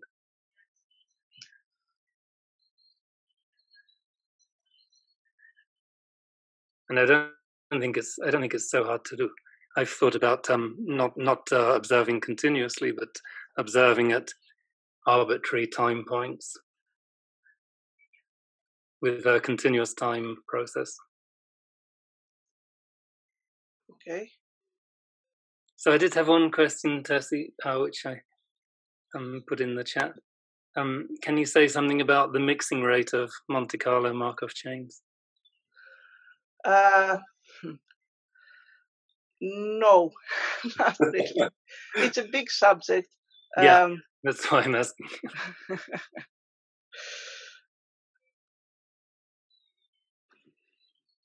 Because there you have the freedom to design them, you see, in order to explore a probability distribution, which might be the posterior from some inference, but you should design them. Well, the ideal is to design them in a way so that the Monte Carlo process mixes reasonably fast, and then you can get good estimates with not too much computation. Yes, that's the idea, and it's definitely not an easy one. Okay, thanks. See, so Carlo, it looked like there was a question from Laser McSorley. Can that be unmuted or? Yeah. Hi. Okay. Okay. Hi there. Can you hear me? Yes. Hi. Yeah, it was just a very basic question. I was just trying to think how we could apply your model to economics, and it was just a simple question in terms of you used the phrase incorrect initial conditions. I would just like, what exactly do you mean by that? And then for us economists, how can we think about that in our models? For example, the ergodic model, we can learn something about the future from the past, but economists, we're still debating, what's optimal, as well. So it was just in terms of the initial incorrect conditions. If you could say a bit more about that, that would be helpful. Sure. So the idea is that, you want this asymptotic stability, and that if you have that, then in some sense you don't need to worry about it too much. In some sense, in the long term, because eventually the system is going to forget the initial conditions. So as long as so that was a bit of something I didn't say much about in the context of stochastic filtering, but you do need to start with initial conditions that somehow contain the true initial conditions. I mean, if you don't have them there, you'll never see, we will never converge. So there is, even in the last paper by Ramon Van Handel.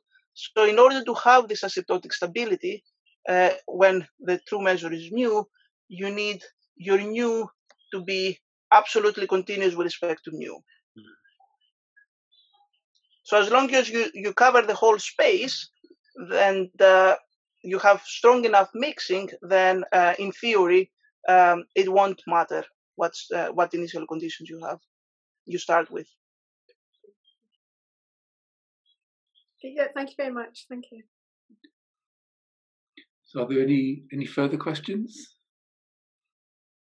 Okay, well, let's thank Tessie, the usual way. And we can, I guess we start again in 20 minutes at 6 o'clock. Yeah, so it's, if people want to keep chatting, that's fine too, but I'm going to go take a tea break. Everybody's in a different part of the world here, so have tea, dinner, coffee, supper, breakfast, wherever you are. And we'll reconvene in 15-20 minutes for the second half of this. So thanks everybody so far, and I'm off for a cup of tea. Okay, then I think we're ready to move into part two, and we're moving into 3 talks that are a little more connected with social sciences as opposed to natural sciences. Well, 2 of them are, and one back to mathematical sciences. So our first speaker is Ollie Hulme, from the Danish Research Centre for Magnetic Resonance and the London Mathematical Laboratory. So if you'd like to kick it off, Ollie. Sure. So here we go.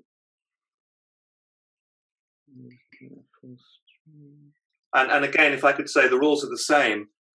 So if you have any questions, just put them into the chat function, and they will be screened first, unfortunately, by Carla. She'll forward them on to me, and I will either answer, decide to interrupt the speaker, or hold them for later. So let's go. Okay. Great, thanks for inviting me. So I'm speaking from Copenhagen. I'm going to talk about ergodicity and decision making, and it's an experiment that I did as part of a brain scanning project. Although I'm not going to talk about the brain data per se, but I'll talk about the behavioural data. So I'm going to just jump right in and start talking about gambles, but from a dynamical perspective. So this leans heavily on the work of Ollie Peters and Alex Adamu, who I believe are here. So we're going to define wealth at time t as just x brackets t, and we're going to think of a gamble. This particular gamble is a very simple one. We're going to toss a fair coin. If it lands heads, then your wealth is going to grow by 5 krona, and if it lands tails, your wealth will shrink by 4 krona. So R brackets T is just defined, it's a random variable defining the growth increments by which your wealth would change under this gamble. And this updates your wealth. So your wealth at the next time step is simply equal to your current wealth plus whatever the random variable was at the time. So whatever the outcome of the gamble was, that just additively changes your wealth. So the gamble has additive dynamics. It's probably the most common gamble studied in the fields I'm familiar with: psychology, neuroscience, economics, and so forth. And well, let's play the game tossing once per minute. So it's a very trivial game, as I'm sure you're aware. So we're just going to look at the ensemble average wealth of 1 million players playing this game. So the sum and track their wealth as time proceeds from 0 to 60 minutes. So there's some noise, but there's not that much noise because we're averaging over 1 million players. The purple line shows the expected value of the growth rate, which is trivial to calculate. That's just taking the ensemble average and taking n up to infinity. So the expectation value of the growth rate is 0.5 krona per minute. So as expected, this is a nice gamble to play. There's another way we can sort of look at this. We can take one player and follow them over a much longer period. So we now, instead of following them over an hour, we follow them over several days. So now we can calculate the time average of the growth rate by taking the time limit at infinity. And again, we're going to find that the growth rate is 0.5 krona per minute. So it's probably no surprise that the changes in wealth for this game are ergodic. Ergodic, just under the definition that ensemble averages are the same as time averages. Now, for an agent trying to think about what gamble to take, computing the expectation value of the growth rate is informative because it tells the agent how their wealth might evolve over time. So now we can look at a different dynamic. We can look at multiplicative dynamics, same notation. Now the gamble is going to be determined by growth factors. So heads, your wealth grows by 50%, your total lifetime wealth. Tails, your wealth shrinks by 40%. And then now your wealth will update now as a function of this dynamic. So the growth factor is then multiplied by your current wealth. So we just say that this gamble has multiplicative dynamics. So these are just two dynamics. You can have many different dynamics, but we're just going to focus on these two just to illustrate some key points, and that sort of builds up nicely to the experiment. So let's play this game, and again tossing the coin once per minute. And this example, or all of these examples are stolen from Ollie Peters. So let's look at this in a bit more detail. So we're going to look at the ensemble average wealth of players playing over the 60 minutes. We're going to start with one player.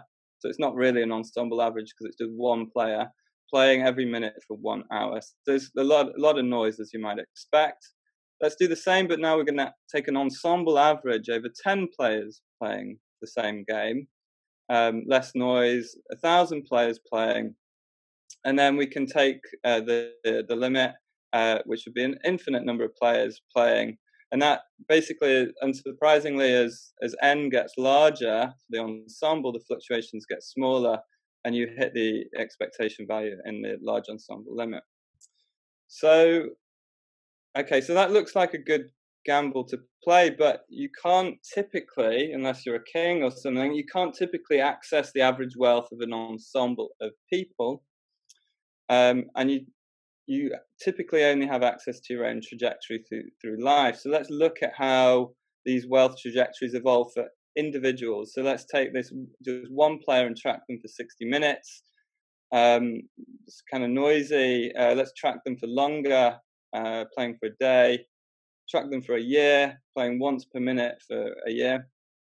And it looks like a pretty bad gamble, right? Maybe that person's just colossally unlucky. So let's just take 10 randomly chosen people playing the same game, again over a day, again over a year. And it's looking like the typical wealth trajectory for randomly chosen players playing is pretty poor. So what's going on? So, well, if you calculate the expectation value of this multiplicative gamble, then it has a expectation value of its growth factor is above 1.5. So you're getting exponential growth, which is why in the first instance we were seeing that exponential rise of the expected value of the wealth. However, if we switch to looking at the time average and we calculate the time average of the growth factor, that's below 1, and that reflects more the typical wealth trajectory of individuals playing the game. So these two are not equal. So this might not be necessary for an audience of mathematicians and physicists, but typically this is the point where the audience is totally confused, and they ask me, well, how can the ensemble average wealth increase while typical wealth decreases?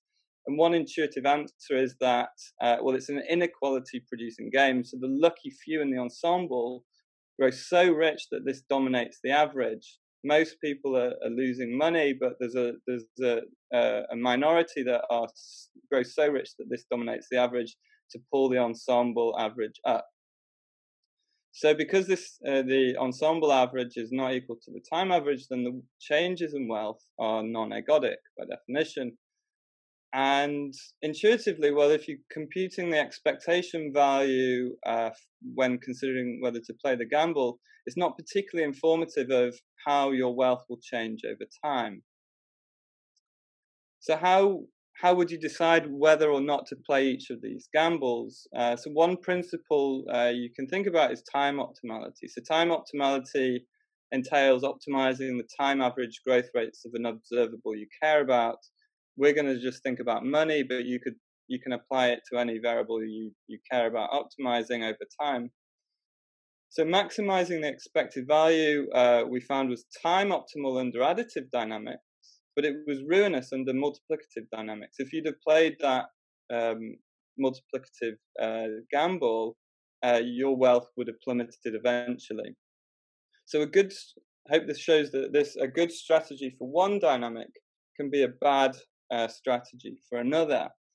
So this opens the question, well, how can you make time optimal decisions under different dynamical settings? So one approach, and I've just bastardized the lecture notes of Ole and Alex, but basically they specify a time optimal algorithm for maximizing the time average growth rate. So basically you need to specify the dynamic that you're facing. You then find the wealth transformation whose changes are ergodic under that dynamic. You then compute the expected value of those changes for the transformed variable, and by virtue of the ergodicity, you recover the time average. And then if you maximize that expected value, then you are, by definition, maximizing the time average growth rate of wealth. If I could just interrupt for a second. No. So we have a question from Matej, who says, reading the Ergodicity economics PDF, I always thought what actually are the other dynamics other than additive and multiplicative? And he's asking for real-life examples. So they, in Alex and all, they have a nice paper called The Time Interpretation of Expected Utility, where they consider a specific dynamic which would give you square root utility. I'm not sure how to describe that in words, but maybe they could interrupt. So basically, I mean, you can write down any dynamic you want, well, maybe they could answer that one. Let's hold that off to the end. Yeah, we can hold it off to the end. But there are other dynamics that you can specify that will result in different utility transformations. But I'm getting ahead of myself because I haven't talked about utility.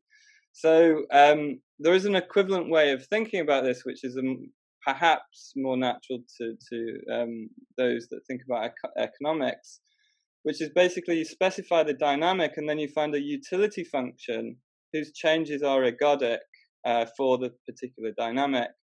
And then you compute the expected value of the changes in utility. And if it is the ergodicity transform, then that naturally recovers the time average growth rate.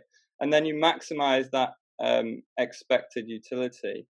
Now, the two are mathematically equivalent in the sense that they would lead to the same behavior and they would lead to the same outcomes and trajectories.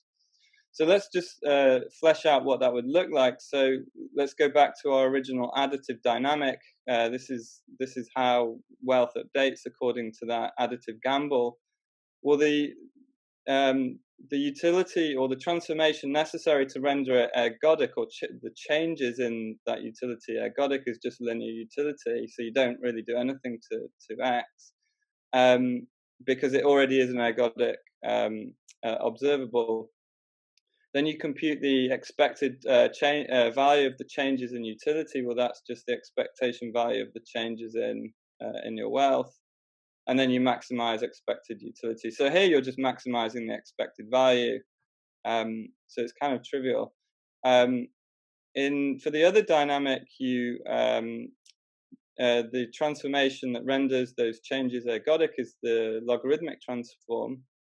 So then to maximize or to compute the expected value of changes in that utility, that would be the expected value of the changes in log of wealth, so just the log utility. And again, you maximize this expected utility. So this is interesting because it conflicts with existing theories in all sorts of interesting ways. As an experimentalist, I'm interested in theoretical disagreements, and the bigger, the better. And I've never seen a theoretical disagreement bigger than this. So basically, I'm just going to group some major theories or types of utility together: expected utility, prospect theory, and isoelastic utility.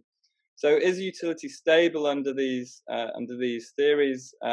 Arguably, yes, but it's distinctly not stable under time optimal utility because it changes every time the dynamic changes. Is utility idiosyncratic in the sense that can you have any utility function you want subject to the constraints of the theory?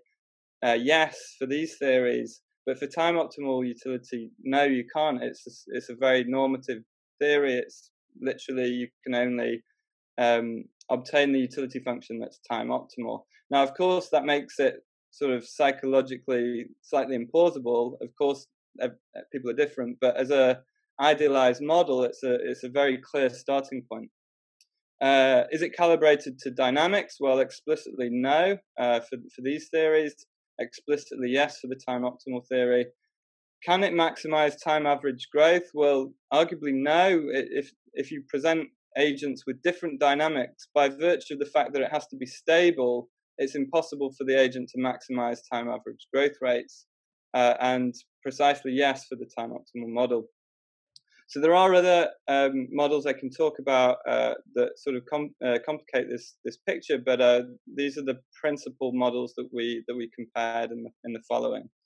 So the question is, which of these theories best account for risky decision making under different dynamical settings? So we did an experiment to do this. It was in the brain scanner. We endowed subjects with lots of money, 1,000 kroner, that's about 125, 130 quid. We let them learn the dynamical effects of different stimuli on their wealth. So they observe these different stimuli, and they each have a deterministic effect on their wealth. That's just for them to learn what those stimuli do. And then they make active decisions between gambles comprised of those stimuli. So I'll unpack this in a moment. We then manipulate ergodicity of the wealth changes by switching between additive and multiplicative dynamics in the way that I've already shown you. And then we run some Bayesian methods to estimate parameters of utility models and perform model comparison to see which of these theories can best predict the data. Just a note to the physicists, you seem to be vulnerable to getting confused about fractals. Basically, the fractal it doesn't mean anything. We could have easily chosen cats and dogs. There's no inherent meaning to the actual fractal. So, learning the stimuli in the passive phase. So, basically, subjects can see their wealth in the middle of the screen. These numbers are just timings of events which are important for the neuroimaging. So time is progressing along here. This is a single trial. When the box comes on, you press a button, a wheel spins. This is just to keep subjects awake. And then crucially, a fractal image will come on, and it will deterministically affect your wealth. So every time you see this image, it will change your wealth in a deterministic way. And you'll see each of these many, many times, and you'll see there's a total of 9 different fractals to learn. So you're learning these for about an hour.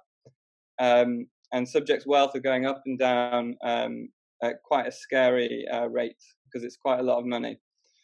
So subjects learn via experience. There's no explicit communication of what the fractals mean or what the dynamics are or anything. We just let them experience it. And then they have to decide between gambles in the active phase. So basically, this is the presentation of the first gamble. So it's similar to our example. So maybe that top fractal would represent a gain of 5 krona if the coin came up tails, and this fractal would represent a loss of 4 kronas if the coin came up heads. So every gamble is a fair coin gamble.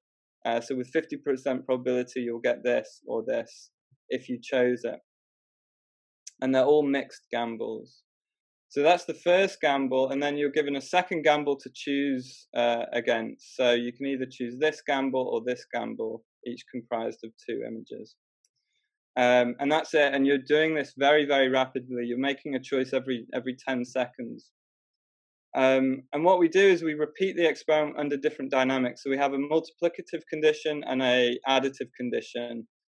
So you can see that the extremes are pretty hairy. So at one end, your wealth is shrinking by more than 50%. At the other, it's doubling by more than 100%. In the additive condition, you're at the worst end, you're losing 50 quid. Literally in just one event, you'll lose 50 quid. In another event, you'll gain 50 quid, and gradations in between. So what we're going to do is we use isoelastic utility. Sorry? Just quickly ask a question about that. So is there a bankruptcy constraint? No. So you can go negative? You can't. No. So you can't. So basically, they're filtered so that that wasn't possible. So we created bridges in the totals such that you couldn't lose. You could end up with 0, but you couldn't end up with negative amounts. So does that mean that the gambles you're faced with change if you get very poor? I should say the gambles are realised at the end, so they're not aware of the they're not aware of their current wealth or their current outcomes. So basically, if the sampled wealth, so we choose to realize 10 of the wealth, if that results in an extreme amount of money or extreme debt, then we sample again, basically. So the subjects know that they can't lose money and they can't win more than about 220 quid. Are they allowed to decide how much to invest at each step? No, it's all in on everything. So it's 100% leverage. It's an interesting idea to allow them to leverage as much as they want, and then you could sort of look at Kelly criteria and things like that. Shall I proceed? Yeah, go ahead. Yeah, sorry. So we estimate the parameters of risk aversion. So basically, we use we estimate the parameters of an isoelastic utility function. So this is a simple, widely used utility function. It has one parameter, the risk aversion parameter eta. So if eta is below 0, then subjects are risk-seeking. If it's above 0, then they are risk-averse. If it's 0, then they have linear utility, which could be described as risk-neutral. And if it's equal to 1, then they have logarithmic utility. So this is an interesting utility function to calculate because it contains the time-optimal solutions. So by freely fitting these parameters, the time-optimal model makes a prediction for what the parameter value should be under what condition. So we estimate this risk aversion parameter via hierarchical Bayes. So it's a Monte Carlo Markov chain method. It's hierarchical. So you do partial pooling over subjects. We have a sensitivity parameter that determines how stochastic or just how stochastic the choices are. Another way to think of it is how sensitive their choices are to the differences in utility between the two options. And then the other parameter of interest is the risk aversion parameter, which I just described. So we're mainly interested in estimating each individual subject's risk aversion under the two different conditions and seeing how it changes. So just to recall, so the time optimality model predicts risk aversion should shift from linear to log utility. So it should shift from 0 to 1 if the time optimality model is correct. And if dynamics have little effect, then the risk aversion parameters should be relatively stable.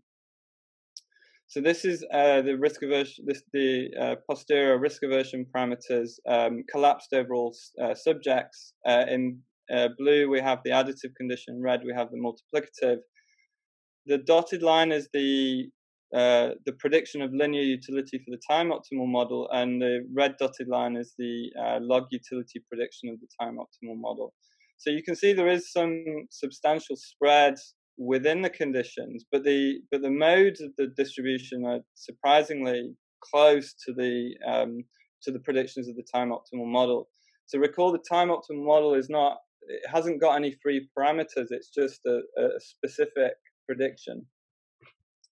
And this, you can look at the single subjects, and there is some degree of heterogeneity, but every single subject substantially shifts or they all shift, increasing their risk aversion.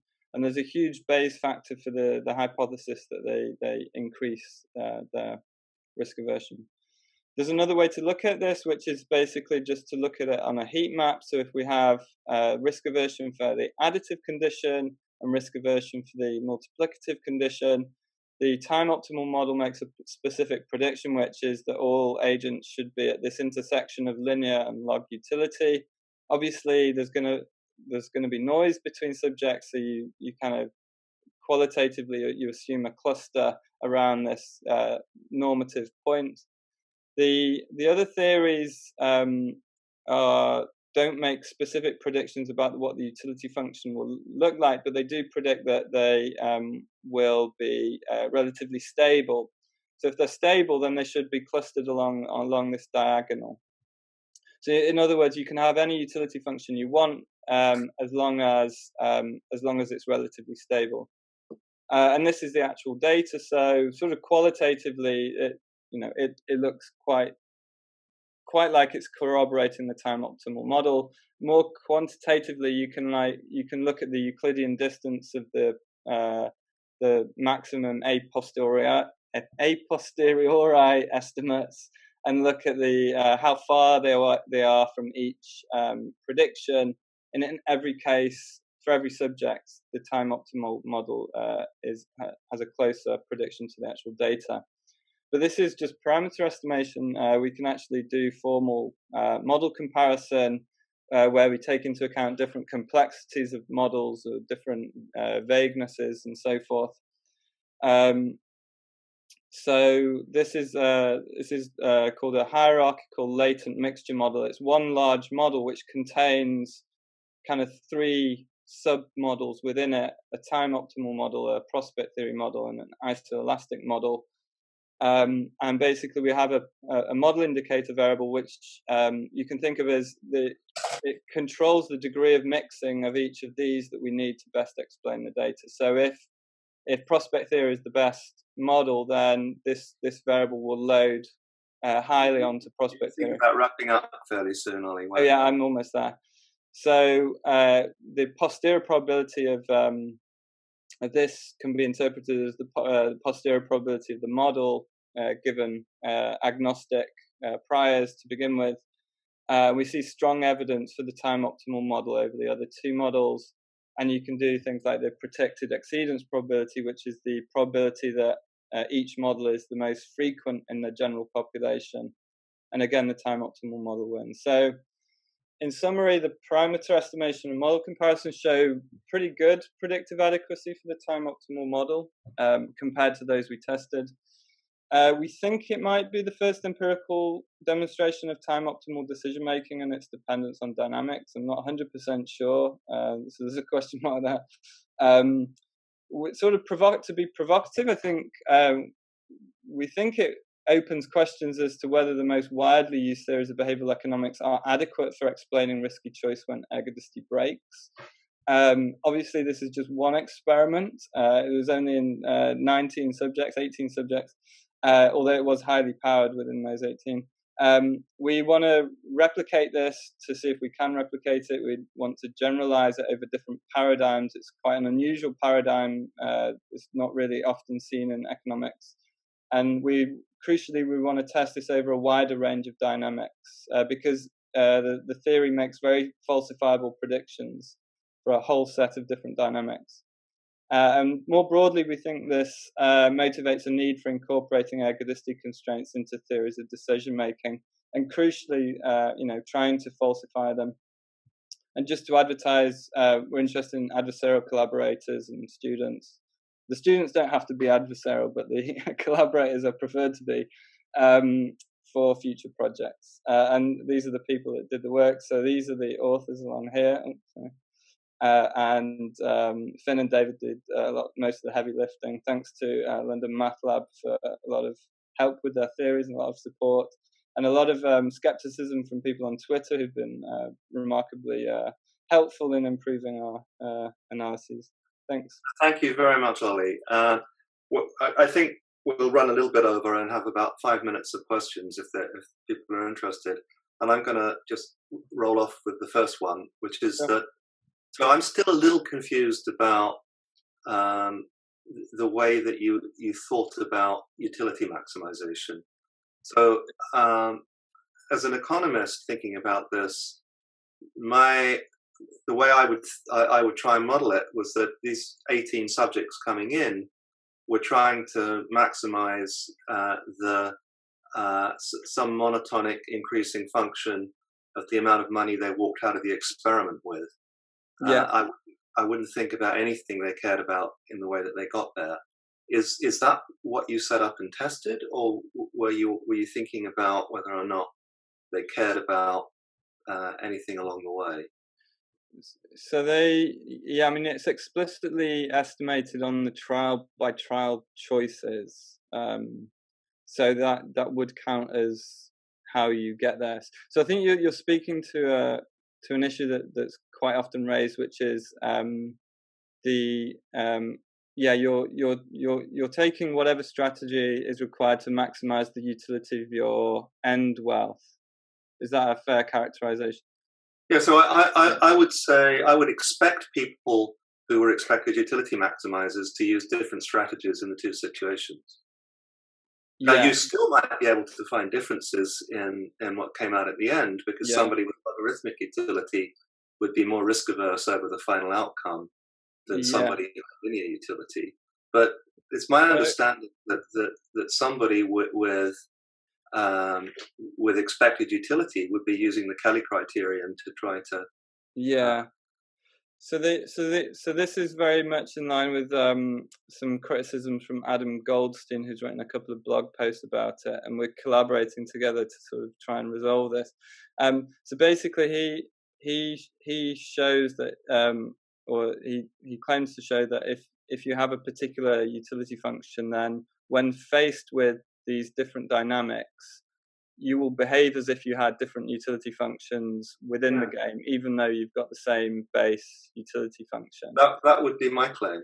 Yeah. Okay. So, firstly, it's there's two things. One is that it's biologically and computationally implausible to do the necessary calculations, because the branching factors to simulate a head are just astronomical. So because the gamble space is huge, and because you never have any of your gambles realized, there just involves colossal computation in order to actually try to calculate the end wealth.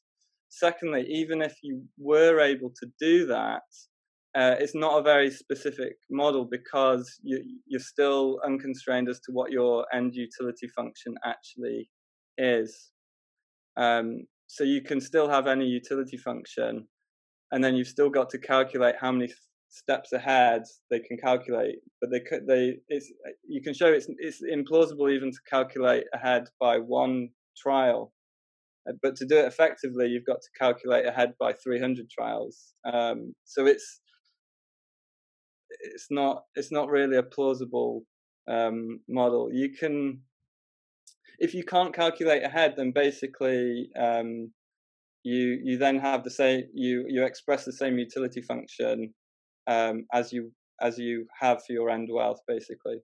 Yeah, and that's pretty much falsified by the data. Does that make sense? It makes. I understand the words, but I'm going to have to read this more closely. Yeah. Alan so if you, I can send you his blog post, and then we reply to it in the latest version of the paper, which is just about to. We'll put the latest version on archive. And you can make your own mind up. Yeah. Can I ask a quick question, which is, what precisely do the subjects know as it's going along? So they're sitting there making these gambles, and then the process underlying, whether it's multiplicative or additive, changes. You're changing that. So is this that they're just adapting to what's going on, or do they know anything about what the underlying changes are, or how the process is working? So there's no explicit information. So they don't even know that it's possible that the dynamics can change. So the experiments are done on separate days. So within one testing session, the dynamics are constant.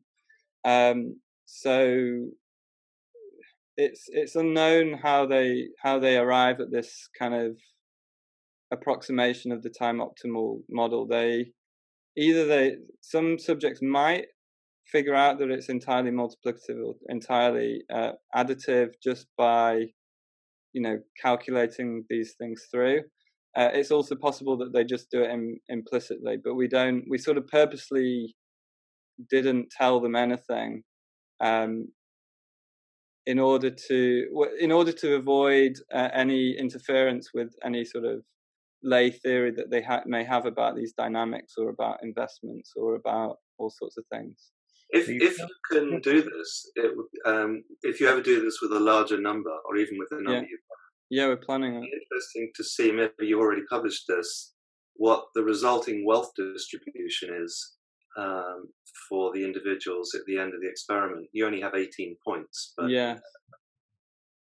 but you don't allow for switches during one session. So in other words, what's happening to me is going to be the same during that session. So the process underlying is not changed during that time. Because there were experiments by Cohen at Princeton in his lab, where he actually had the thing changing as you were going along. So you really didn't know whether what was happening, the underlying process itself was changing. Yeah, and perhaps that's more, well, on some scale that might be more realistic, because dynamics do change as a function of your wealth, but they probably wouldn't change on the matter of minutes. But it's a wide open question how you would learn these things, or learn different environments, learn the dynamics of different environments and how they switch. It's kind of fascinating question. Well, I'm doing quite a bad job with time management here. We're running a little bit over, so I think we should say a big thank you to Ollie Hulme. Thank you. And move on to JP Bouchaud. Good evening, everybody. Very happy to talk to you about this subject of quasi-non-ergodicity, and so my title is Self-Trapping, Poly-Erns, etc. A glimpse into a quasi-non-ergodic world. And this is half a short mini review, but also a report progress on several projects that I've been involved with several people who are listed here, in particular Roger. So you've heard a lot about ergodicity, and so let me give you another example, which I find very striking in a way. It's a very classic example. So poly-erns, they're just urns with n white balls and n black balls at the beginning, and you draw one of them at random, and at every draw, an extra ball is added, but with the same color as that of the last draw. So this is a kind of reinforcement. The more you pick white balls, the more you're likely to pick white balls in the future. And in a sense, the surprising feature of this model is that the probability to draw a white ball converges at large times towards a certain p infinity, which means that you still pick white balls and black balls with a certain rate p infinity, but this probability p infinity is itself distributed. That is, if you had started another experiment with the same initial condition, you would have ended up with a different p infinity. So you need probabilities of probabilities in this example. And that's what I've called p curly. You need a curly p of p infinity, which tells you what is the probability to actually converge to a certain p infinity.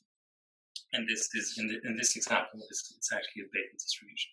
So the process is clearly non-ergodic. If you take a time average on a given trajectory, it doesn't coincide with the ensemble average, which would give an average over curly p. And so betting on the ensemble average of p infinity would be very bad on the long run, because the probability of the process would converge to something else. And what's interesting about this ergodic versus non-ergodic dynamics, and this has been alluded to by Juan and Garrahan earlier, is that it's a very generic property shared with many complex systems like classes or spin classes in physics. There's actually more concrete examples of this story of poly-erns, and one is what people call multi-arm bandits. So you have several arms to play with, and each arm has a true average payoff that I can call theta I star. But the players don't know about these payoffs and try to learn them. So they bet a certain quantity xi at time t on arm I. So for example, 0 on every arm except 1, where they play 1. And they get rewarded with the true payoff, but with some noise. There's some extra noise which prevents a clear observation of these true payoffs. And so players attempt to learn these theta stars through very natural rule, which would be they do a retrogression of their payoffs in the past on their actions, and they bet accordingly in the next time step as to maximize their expected gain at every time step. And what you find in this example is that you actually get trapped on an estimation of theta, which is not the true one. And what you see on the little figures here are simulations where each green dot, is where you end up after a long time, and the star is the true value of theta star. So this is a case where there are two arms, and there's a theta 1 and a theta 2, which is here, but you never learn it. And there's no way to get out of this self-coherent set if you continue playing according to the same rules. And the mathematics is actually very similar to the polyerns. You can study what happens if you share information between agents. So several agents play this game simultaneously, and they share what they try to have learned. And what you find is that they're able, through sharing, to synchronize, but not to reach the true theta sum. Another variant of this model is Alan Kerman's, who's obviously here, model, which is also known in genetic modeling as the Moran process. So now, after each row, an extra ball is added with the same color as that of the last row, but it replaces randomly chosen balls. So now the number of balls is constant. And in this case, what you find is that the probability to draw a white ball converges at large times either to 1 or to 0. But the ensemble average is still half if you started with an equal mix of white and black balls. In the population dynamics, this is called fixation. This is when a gene overwhelms the rest. You can generalize this model as actually Alan did in his model. If you add small errors, that is, if instead of replacing the ball with the same color, you switch colors from time to time with a small error rate epsilon, then the probability P does not converge to 1 or 0, but remains distributed. And what's interesting, and what Alan discussed a lot in his model, is that there are very long periods where P remains close to 1 and then switches to P equals 0. So for a very, very long time, you have the impression that the number of the probability to draw a white ball is close to 1, but then it's going to evolve and switch to the other color, 0. So that's what one would like to call quasi-non-ergodic behavior. So it's close to non-ergodicity, which would be the case where epsilon is 0. But because of this small epsilon, you're able to untrap yourself and explore the full phase space, as it were, and switch from one possibility to another, and actually probe the whole distribution, which in this model is again the Bayesian distribution. Okay, so now I'm going to switch to the work that we're under completion, which is under completion with Roger, but I'm going to give you a small hint of what we're trying to do within the framework that I've just talked about. So now, instead of having a white ball and a black ball, we imagine a world where at each time step there are two possible events, say a good event and a bad event, and we assume that agents all have their subjective probability pi that the next event is a good event, say. And the twist we're going to introduce is that we imagine that the actual probability of this event is affected by what people think. So, this is a model where, for example, when football players have strong confidence on their ability to win the next game, they are actually more probably going to win it. So in mathematical terms, what we're saying is that the probability, the true probability at time t plus 1 is a certain function of a weighted sum of these individual beliefs, pi of t. And this function f, well, it can have any shape you want a priori. So let's take a sigmoidal curve here on this graph with f of x equal x as a special limit, which would be the red line. And the weights wi are some weights, for example, 1 over n, and this is not going to be very important for the rest. So in this model, we're going again to find some kind of quasi-ergodicity breaking, because it's actually extremely close to Alan Kant's model. So we are faced here with, in a sense, a Keynes problem. how should agents update their beliefs in a world where what others think does affect the outcome? And so if you imagine that agents believe that the world is changing because people change their opinion and so on, then the temptation is to imagine that you're going to discount far away past in the way you're trying to learn what's going on. And so a simple rule to learn the probability for agent I is to say that pi of t plus 1 is what he thought at time t times 1 minus lambda plus lambda times 1 if the event happened and 0 if it hasn't happened. So this is constant gain learning in some parts of the literature. This is called also exponential moving average. And what we're adding to this is that agents occasionally make mistakes. So they misconstrue a 1 for a 0, or equivalently, they may die at some rate epsilon. So at large times, what happens in this model is that if f of x is a sigmoidal function, it's going to appear to converge to one of the two fixed points of this function, the two stable fixed points, this one or that one. But actually, it's not going to settle there. There's still going to be crises that keep happening, but at a rate that can be extremely small. Actually, it's a rate that in this model is exponential. There's a lambda that's disappeared. I don't know why, but the formula here should be exponential minus some parameter a, which depends on the full shape of the function f of x divided by lambda. So what you see here is that if lambda is small, if the learning rates, if agents learn over long time scales, this crisis probability is going to be extremely small, exponentially small in 1 over lambda. But what's even more interesting is that it's this rate, this crisis rate, is actually unknowable because the parameter A is not known. Nobody knows how the economy really works. So in order to compute A, you should be able to know the full shape of the function f(x). So in my view, it's a very simple model of radical uncertainty. People know that the system is going to switch one day or another, but it's just impossible in the small lambda limit to estimate this rate because it's going to depend sensitively on the value of A.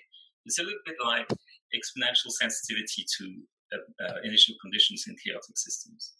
The special case f of x equal x actually maps to Allen's model with, as I explained, flip-flops between p equal 1 and p equals 0, now at a rate that's not given by lambda, but by 1 over epsilon, and this is something that we very recently computed, and I have references at the end. So what we ask ourselves with Roger is, in such a world where essentially people can't learn what's going on, there's no common knowledge because of this intrinsic unknowability of the process, of this quasi-non-ergodicity that fools people into thinking that p is close to 1 and they don't know when it's going to flip to the other fixed point. Then in this case, it's very reasonable to expect that agents keep disagreeing.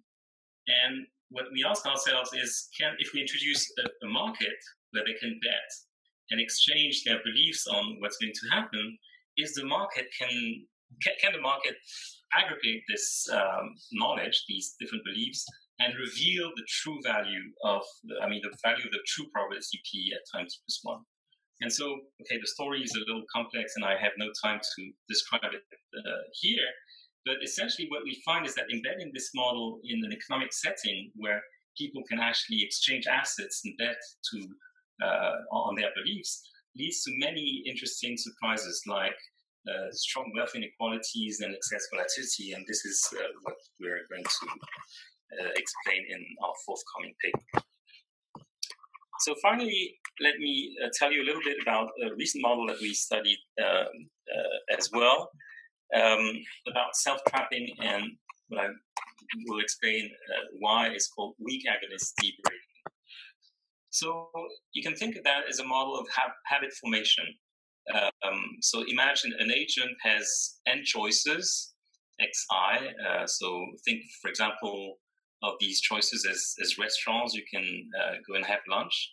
And what we're going to assume is that the utility of choice I depends on how often that choice was made in the past. Actually, this is close again to ideas that Alan has promoted on loyalty formation. So the utility of xi, of restaurant xi at time t, is a kind of initial utility times a factor that takes into account the number of times that you visited xi in the past. So this is this kernel here.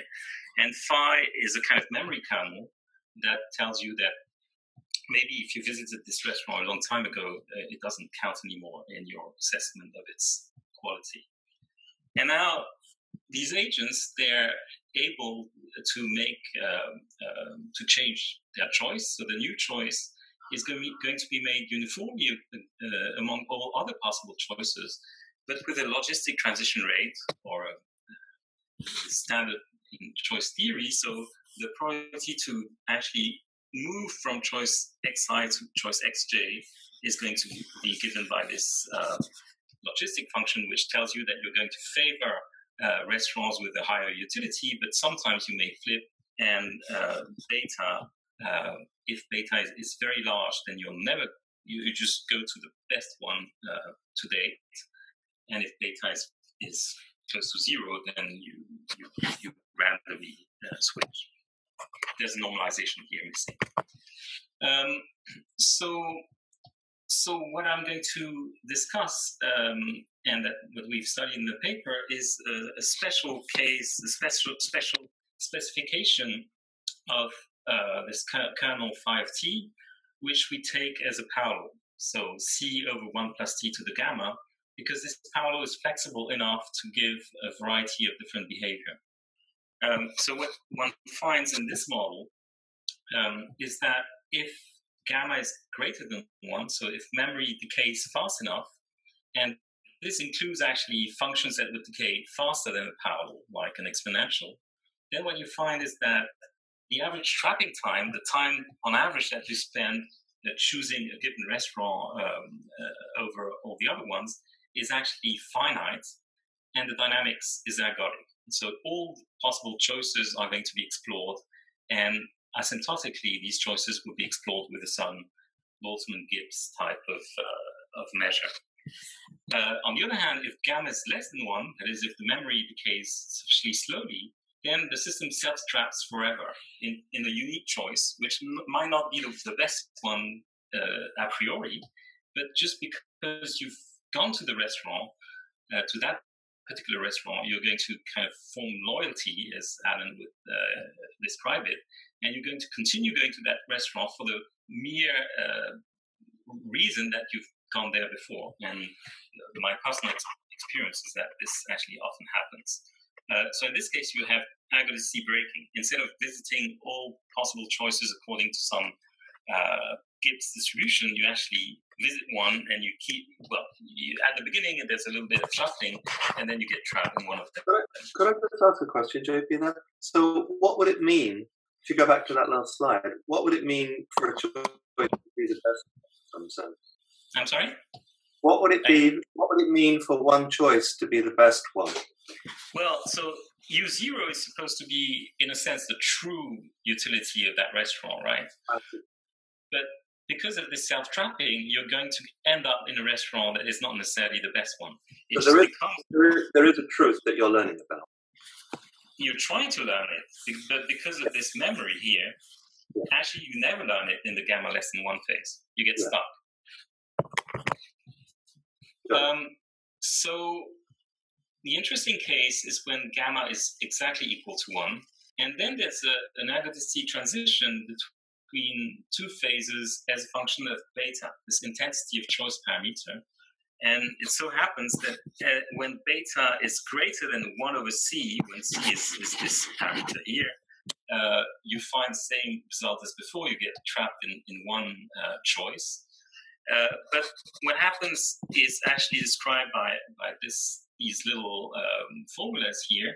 If you call P of T capital T, the probability that the choice that you make has never changed between capital T and capital T plus T, then at the transition, when beta is equal to beta star, this probability takes the following form. It's a function of small t over capital T, and it's a function that actually, for a given capital T, goes to 0 for large small t.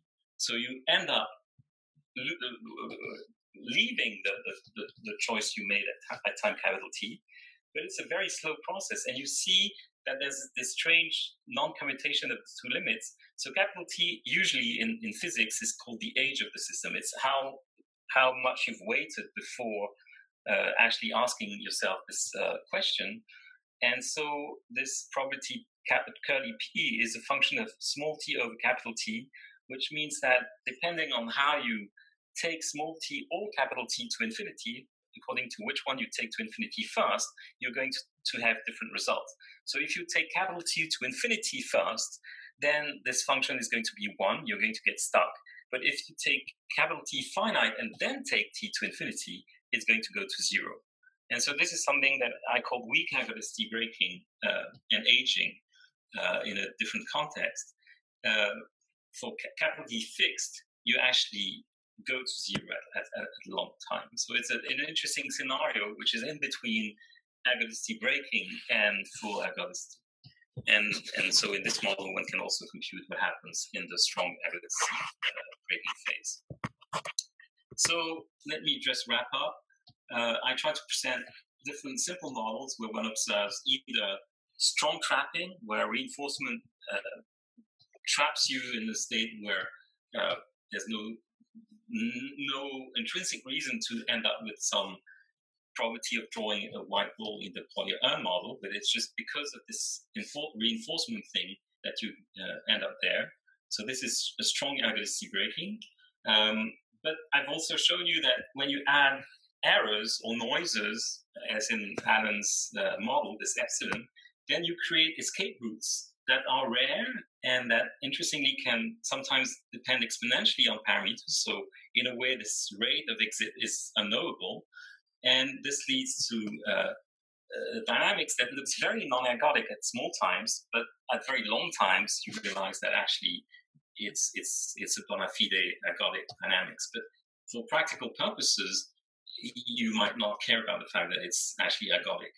And then this strange intermediate phase where there's weak ergodicity breaking, where the relaxation time, where the time you need to escape, depends on the age of the system. So the logic of all this is that, has been alluded to earlier by Roger and Alan, most economic or econometric models implicitly assume ergodicity when non-ergodic behavior is actually very often observed. So I gave examples here, but if you do, for example, agent-based models of the economy, then you end up finding these non-ergodic behavior very easily. So, for example, we are now studying a model for recovery after the crisis, and you can end up getting stuck in a phase where the economy is malfunctioning for a very, very long time for exactly the same kind of mechanisms that I've alluded to today. You can also, get these black swans, which in a way is another way to think about non-ergodicity. So we believe that richer non-ergodic dynamics may shed light on various puzzles, like because agents are de facto unable to learn true probabilities, or they get trapped in suboptimal choices. So thank you for listening to me, and if you're interested, I've listed a few papers here. Thanks very much, JP. So if anyone has any questions or suggestions, just put them on the chat, and they will get forwarded to us. So does anybody have any interesting thoughts? Alan, I'm sure you have. You're muted, Alan. Yep, there you are. Is that better? Yeah. I'm muted. Yeah, just two very quick remarks. When we looked at people making choices in the fish market, remember, and they would go to different sellers, and depending on a parameter that you've already mentioned, they would either rush off and get stuck with one particular seller, but what happened actually in the short run, that's where they got stuck. And if there were 3 sellers and there were 30 buyers, and they wouldn't get stuck at 10, 10, 10. They would get stuck maybe at some different numbers. But if you ran it for very, very long, then of course, in the end, you got down to 10, 10, 10 on average at these different sellers. So in some sense, in a very long run, there was some sort of ergodicity. Yeah, that's exactly what I tried to say. Yeah, that's right. So I think that's one thing. The other thing I just want to mention was Hans Fulmer's contribution was to say, yeah, but supposing this epsilon is important, then people say to you, oh yeah, but you're introducing this randomness which doesn't come from anywhere. But his trick was to let the epsilon go to 0 as you had more and more people, so that when you had a sort of very large population, the little disturbance term hardly played any role in some sense. Well, then in this case, you would have well, that's exactly this point I was trying to make here, that in this case, you would get an ergodic time which grows with the size of the population. Right. So epsilon would be 1 over n when n is the size of the population. So the time to actually flip would be n. Right. So in a way, this is what Juan Garrahan was talking about. In some cases, the only way the system can get non-ergodic truly is when n goes to infinity, when the size of the system goes to infinity.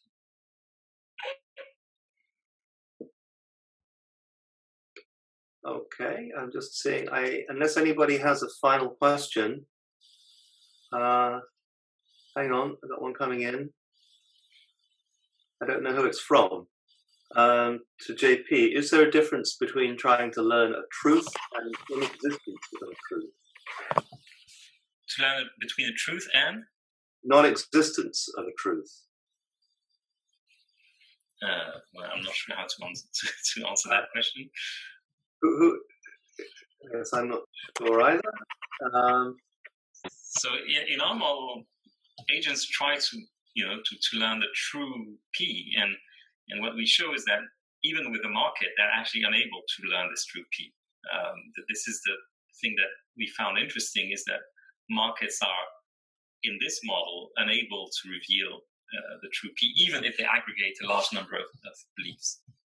I mean, I think there are some fascinating questions with that last model that you put up there, which have to do with changing preferences. When I asked you the question, what do you mean by truth? And this is related to the question that just came in. There are in some sense, economists are terrified to move away from the notion of fixed preference orderings, because they give us the Pareto theorems, and they let us make this distinction between what we call objective and subjective decisions. Objective decisions are ones where you are simply making choices that maximize your own utility function, and a human being is a utility function. As soon as we start letting in this backdoor mechanism whereby people's preference orderings are essentially changing through social interaction, we completely lose the Pareto criterion. And I think economists are terrified to be in that landscape, but it's one that we should learn to be in, because it's one that social scientists in general have been inhabiting for generations. By the way, you see that in this model, actually agents don't interact. There's a single agent which interacts with its own past, in a sense. Yeah. But you can actually add some social interaction where what other people choose, or what other people like, can affect your own choice ordering. And this could lead to an even more interesting model. Fascinating. Anyway, thank you so much. And with that, we will move on. Can you, JP? Somebody is very noisy. I think it's you, JP.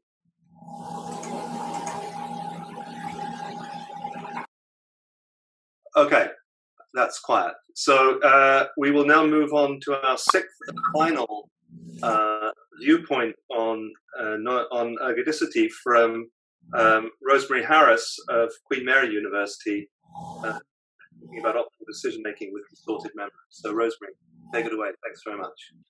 Okay, so I'm going to be talking to you about some ideas to do with memory, and memory in a very simple model for decision making. So I'm not an economist, so my model for decision making looks roughly like the cartoon on the blackboard behind me.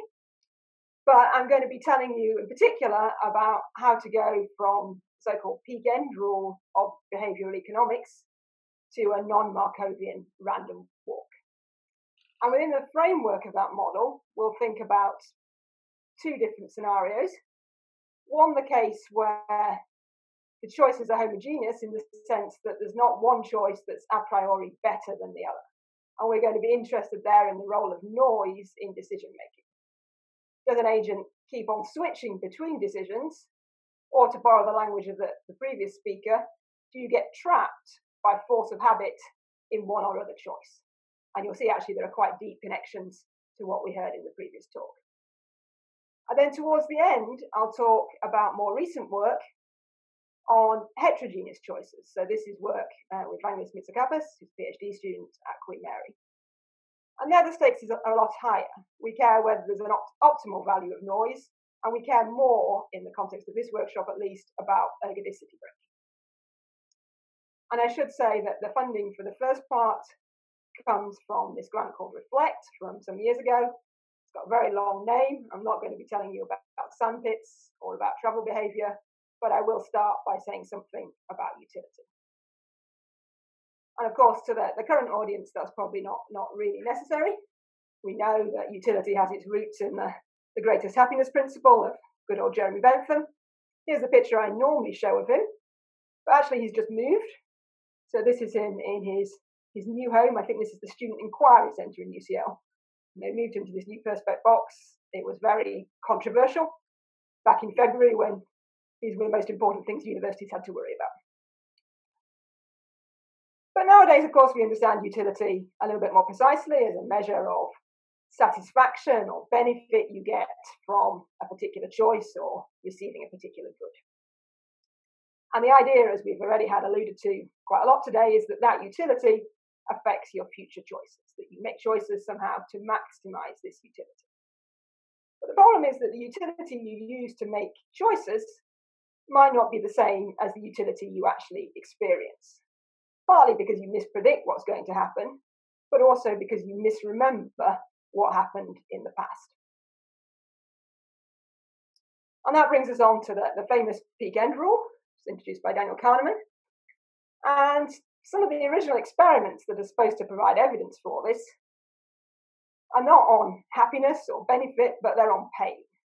Particularly, they're on pain during colonoscopies. So what these guys did was they took a bunch of patients who I'm told had to have colonoscopies anyway, and at every minute during the procedure, so while the probe was being moved around in their backside, they asked them how horrible, how painful, how unpleasant it was. So this is a kind of Boris Johnson graph. There's nothing on this axis, but it's basically a pain axis. And they plotted then these graphs of pain against time for different patients. And then when the whole thing was over, they went back to the patients and they said, can you rate that experience with a single number on some scale? And we might look at this and say, well, okay, this is pain against time. The area under the graph is integrated pain. So obviously, for example, patient B has a worse experience than patient A. But in fact, that's not what they found. They found that a very good predictor of how people retrospectively evaluated their experience was simply to take the worst bit, the most horrible bit, and what was going on in the last minute or so, and to take a straight average of those things. And that's this so-called peak-end rule. In particular, the length of the experience didn't really seem to play a role.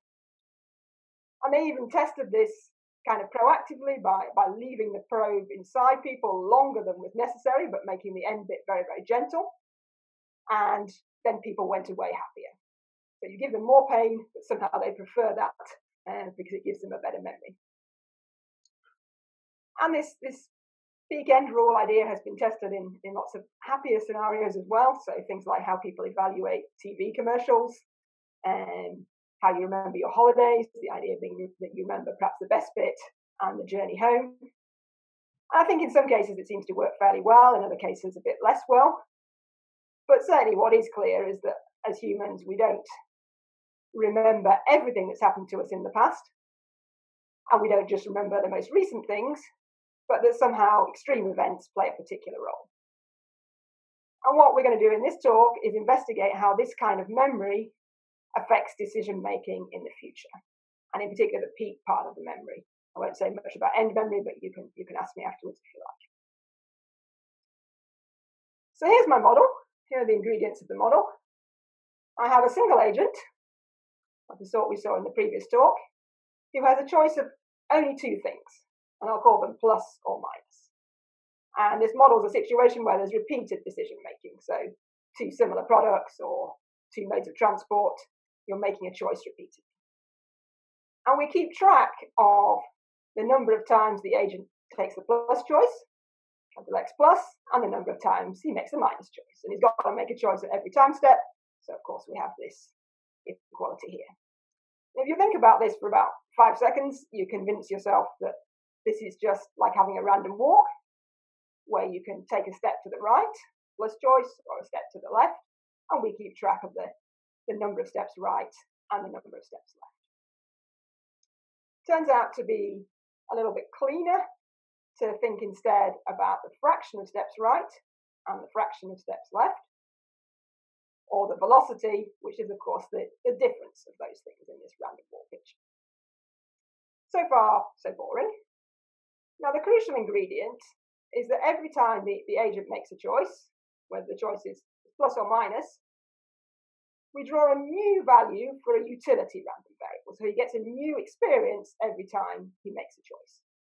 And that's from some known CDF that might in general be different for the plus choices or the right choices and for the left choices. Every time he makes a choice, he has a new utility for that choice from some distribution. And the really important thing, the agent remembers the maximum of his experiences, but separately the maximum for the right steps, which I'll call U hat plus, and the maximum for the left steps, which I'll call U hat minus. So the hat here is the maximum of all the experiences for the relevant choice. And it's that maximum, that peak memory, that we then feed into the decision making, the probability for what happens next. So I take these probabilities for step right and left, according to a logit distribution, just like we saw in the last talk, where capital T here is the level of noise, so the temperature, so the inverse of the beta parameter we had before. And you can see that if capital T is very large, so if there's lots and lots of noise, then you're not really paying any attention to your memory. This is going to be about half, and this is going to be about half. And then you have something that looks like an ordinary random walk, sampling both choices equally likely. But if capital T is smaller, then you have a bias in the direction of whichever is bigger. So it's a positive of U hat plus and U hat minus. So it's a positive reinforcement, where if you remember having a better experience to the right, you're more likely to go right in the future. And a question you might ask is, well, what happens to this model in the long time limit? And we'll focus now for a bit on the case of homogeneous choices. Well, in that case, my utility distribution is the same for the right steps and for the left steps. But, and this is important, in general, the distributions of the maxima will be different because they depend on the number of right and left steps I've taken so far. And then you might just sort of think heuristically about what you might expect to happen in the long time limit. And you might say one of two things. First of all, you might say, well, hang on, this is essentially symmetric. So probably what happens in the long time limit as I end up with U hat plus being asymptotically the same as U hat minus, and then this will be the same probability as this one. They'll both look like a half. I'll have an ordinary random walk. I'll make half my steps right, half my steps left, and I'll be in a kind of mixed decision state. On the other hand, perhaps it's possible, and this alludes to things we heard earlier, that you have a particularly good experience for one of the choices. Let's say you have a particularly good experience for the right choice, and you then think, well, this is the way to go. You're much more likely to go right, and then you're much more likely to have an even better experience, to sample more from the right distribution to see something further in the tail. So then you'd be even more likely to go to the right. And perhaps it's possible that you can get sucked into a state where you become totally convinced that right is the only way to go, and you have fraction 1 steps right in the long time limit, or fraction 1 steps left in the long time limit. And this would be a kind of frozen decision state, where you're trapped, you're frozen into a particular decision. And if you play around with simulations, indeed, this is the kind of thing you see. So on the right here, you see an empirical histogram of the velocity, for the case where both of these distributions are exponential with the same parameter. And you see that for high noises, so look at the green points, you see a peak about 0 velocity. So something that looks quite like the kind of picture you get for an ordinary random walk. On the other hand, for a low noise, the red points, you see something that sharply peaked to the two sides. So peaked about -1 and +1. This is after only 100 time steps, so the peaks get sharper if you go to longer times. The question really is, well, is this a general thing, or is this just some special case? How does it depend on the noise, and how does it depend on the distribution of the utility? And that's quite a hard question in general, at least for me. But there's a simplification which enables us to see something about what's going on. So that's the following approximation. I replace my maximum values, my u hat plus and u hat minus, which are random variables which fluctuate, by the so-called characteristic largest value after that number of steps right and left. In other words, I say, well, supposing I've made x plus steps right so far, I've drawn x plus trials from my right CDF, what typically will be the largest value I see? And that's given by the value u plus that solves this equation, and similarly for the characteristic largest value for the left steps. And if you make this an approximation, you're throwing out some fluctuations, but you're now in a much simpler case, because p plus and p minus are deterministic functions of the number of steps right and left, or equivalently, if you like, of the velocity you've had in the past and time. So you now have a random walker whose future dynamics depend on the fraction of steps right and left in the past. And if you're a physicist, you might say, okay, this reminds me of this thing called the elephant random walk which never forgets. And this is a kind of generalized elephant random walk. On the other hand, if you're a mathematician, or if you were listening in the previous talk, you say, actually, this is just a kind of weird nonlinear Pollicott problem, which has been around, of course, much longer. And once you've made this simplification, then you can solve for the fixed points and you can check their stability. So let's see how that works for the case where the choices are homogeneous and from an exponential distribution. And in that case, the u's have CDF, ordinary exponential CDF, so with mean 1 over lambda. You can find the characteristic largest values very easily. They go like the logarithm of the number of steps right and left. Interestingly, this logarithm is what you get when you do the sum of the 1 over t in the memory kernel of the previous talk. So there's a connection there, which we'll see more of later. So now you have characteristic largest values, and then you can substitute those in to your expressions for p plus and p minus. And in particular, you can find an expression for the mean movement in the next step. And that's the thing I call delta. And that, of course, depends on the velocity in the past. But in this case, it's very simple. You get a hyperbolic time function. And then you say, okay, well, at a fixed point, what I do next on average has got to be the same as what I did in the past on average. So for a fixed point, this thing had better be equal to v. And you solve that, and you get indeed the fixed points that we anticipated earlier, 1 of 0, symmetric 1, and asymmetric ones at plus and minus 1. And then as usual with fixed points, and we saw these kind of pictures earlier, you ask, well, are they stable? And to do that, you need to know about the slope of this function. And that's very easy to find, at least for the symmetric fixed point. It looks like 1 over lambda t.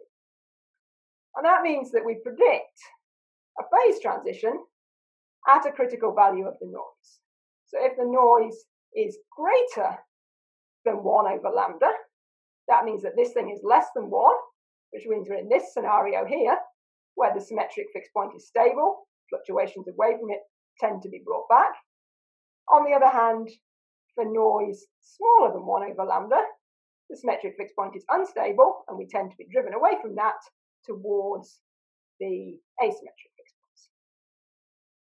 So that's the prediction of this simple model. Let's check how well it works. So what I plot here is simulation results showing that the root mean square of the velocity against noise. And on the left, you have simulating directly this simplified model. And what you see is that this RMS quantity indeed looks like a kind of order parameter. So the exponential parameter here is 1, so we predict a phase transition at 1. The values of noise above that, then as we look at longer and longer times, so these are times, as we increase the times, the root mean square gets smaller and smaller. In other words, we get closer and closer to a delta function about 0. On the other hand, below the critical point, then as we increase time, the root mean square converges to 1, corresponding to delta peaks of plus and minus 1, the asymmetric fixed points. Then on the right-hand side, I show you the same thing for the full model. And you see roughly the same. For noise less than 1, you seem to see convergence to 1, like we saw here. But there's something different going on for high noises, in that the root mean square converges not to 0 like it did here, but to some finite value.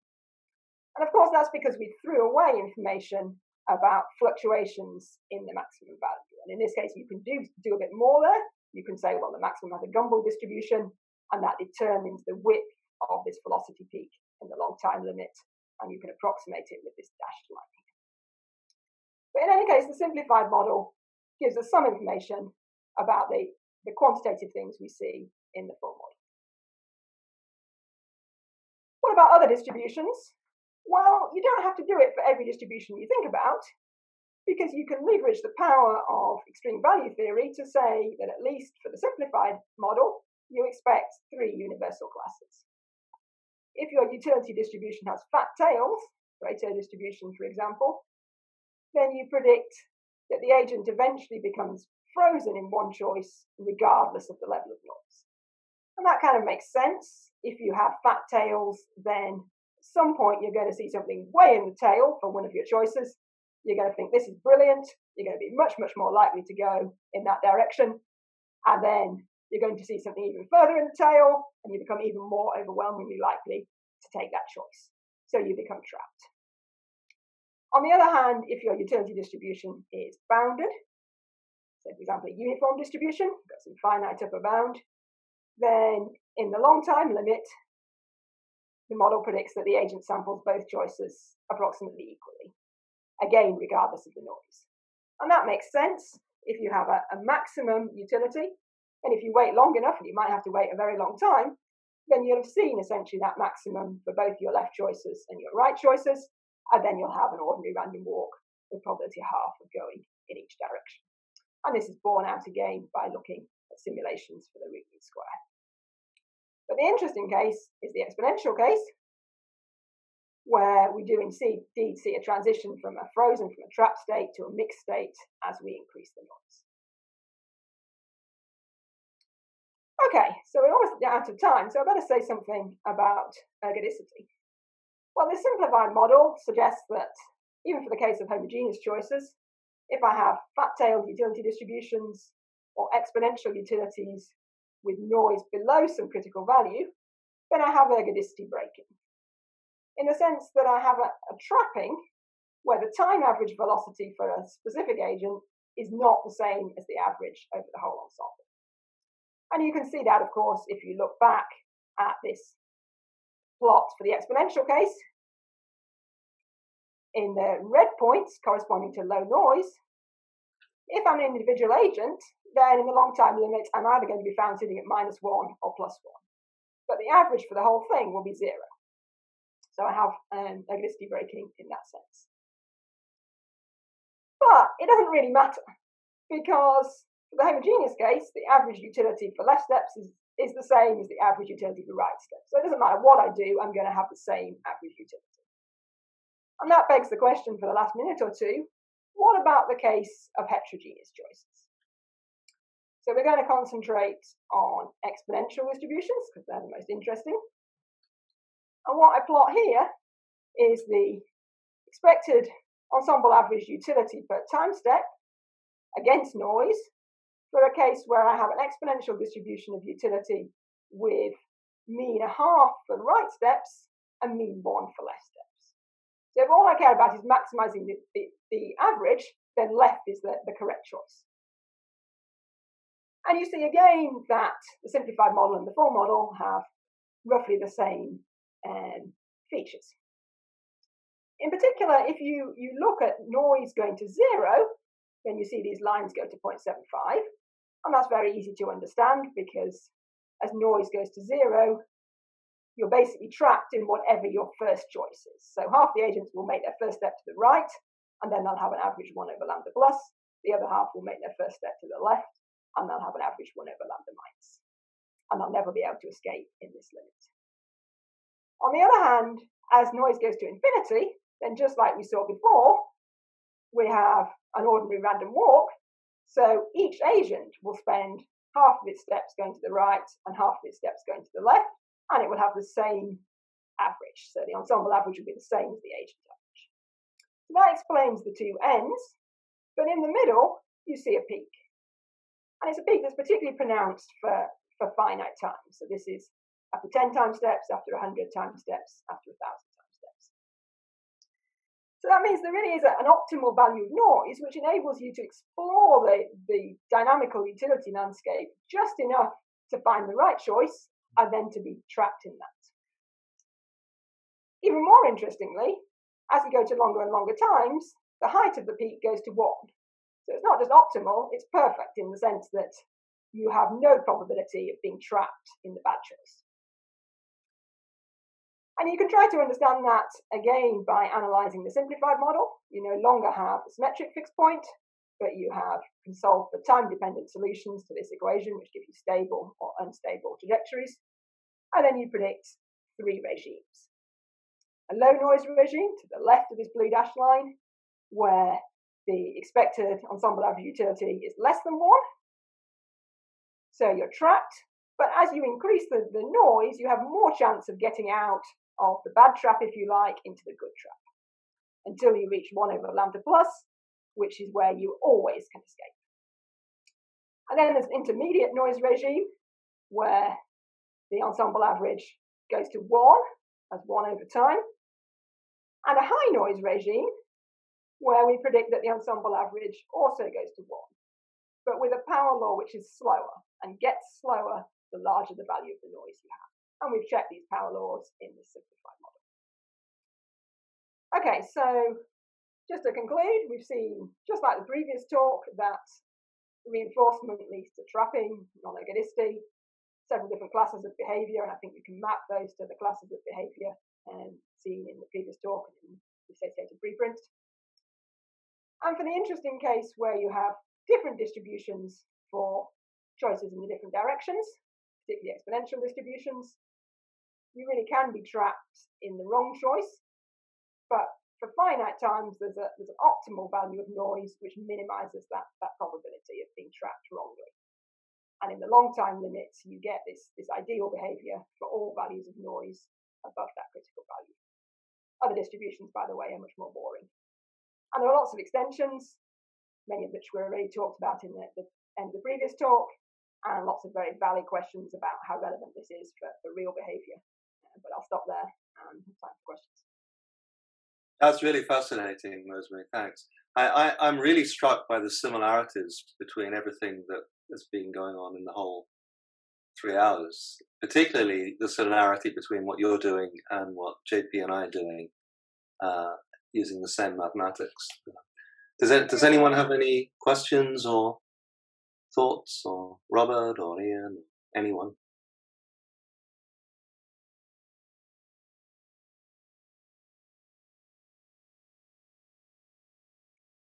I think you really can map the transition that JP found in his trapping model to the one that I see, because he has this memory kernel that goes as 1 over t, and when you sum over that, you get a log, which is basically equivalent to the log I have here. So the utility that's going into the future decisions goes as a logarithm in both cases.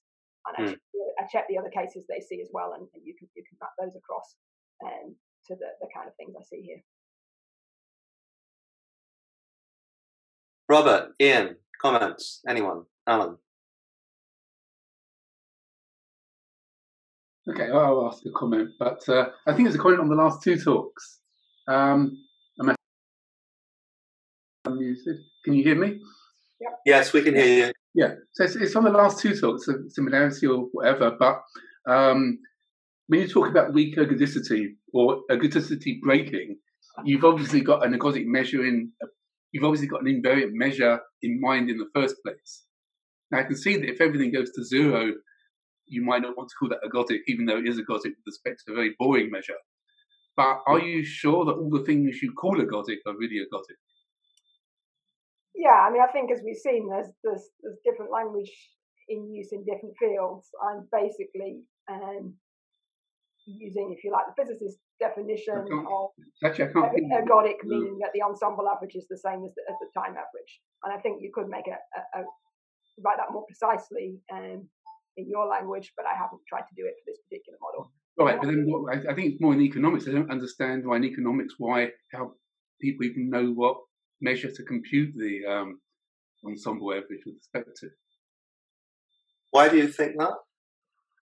Well, because I mean, in Hamilton, in physics, you have Liouville measure or whatever. So you've got a natural ergodic measure that you've got a natural invariant measure that you want to refer to when you're saying that something's ergodic or isn't. But in economics, the way that it's applied in economic models is not that dissimilar. I mean, if you just think of the way that, let me take a very boring model, which is a real business cycle model that became sort of entered into economics about 30, 40 years ago, in which there's a stochastic measure that that is all generated by some deus ex machina, which is a productivity shock, and objects are being chosen by people along the way, and they're interacting in some way, and in some cases only one person. But the objects that we're thinking about all end up in some ergodic measure. And I think I think we've lost JP, but what he and I are trying to do is to introduce notions where interacting agents are altering the outcomes in ways that could lead to some ergodic measure or could not. And I found particularly interesting from everything I've heard to learn much more about the idea that it just may take a very, very long time for people to learn about some ergodic measure. I've got a question coming in from Giorgio, who asks, using utilities correlated in time, one can get different distributions for the maximum, such as the Tracy-Weedham. Any thoughts on interpretation of this or possible outcomes? I don't even know what that means. So. Yeah, I know what the question means, and I know what the Tracy-Weedham distribution is. I think all sorts of things could happen, and I haven't really explored it. So in my model, the utilities were independent from step to step. Of course, you could have time correlations. My guess. Just tell us what Tracy-Weedham distribution is for those of us who. So it's a distribution that, and others will correct me, but it arises when you look at things like the maximum eigenvalue of particular random matrices. So it's a distribution that pops up when you're looking at the maximum correlated random variables. My hunch is if you had correlation over short time scales, then it wouldn't really change things very much. But if you have correlation over time scales that scale somehow with the length of the history, then I think all bets are off. Yeah. Well, if there's no last questions, anyone want to? Yeah.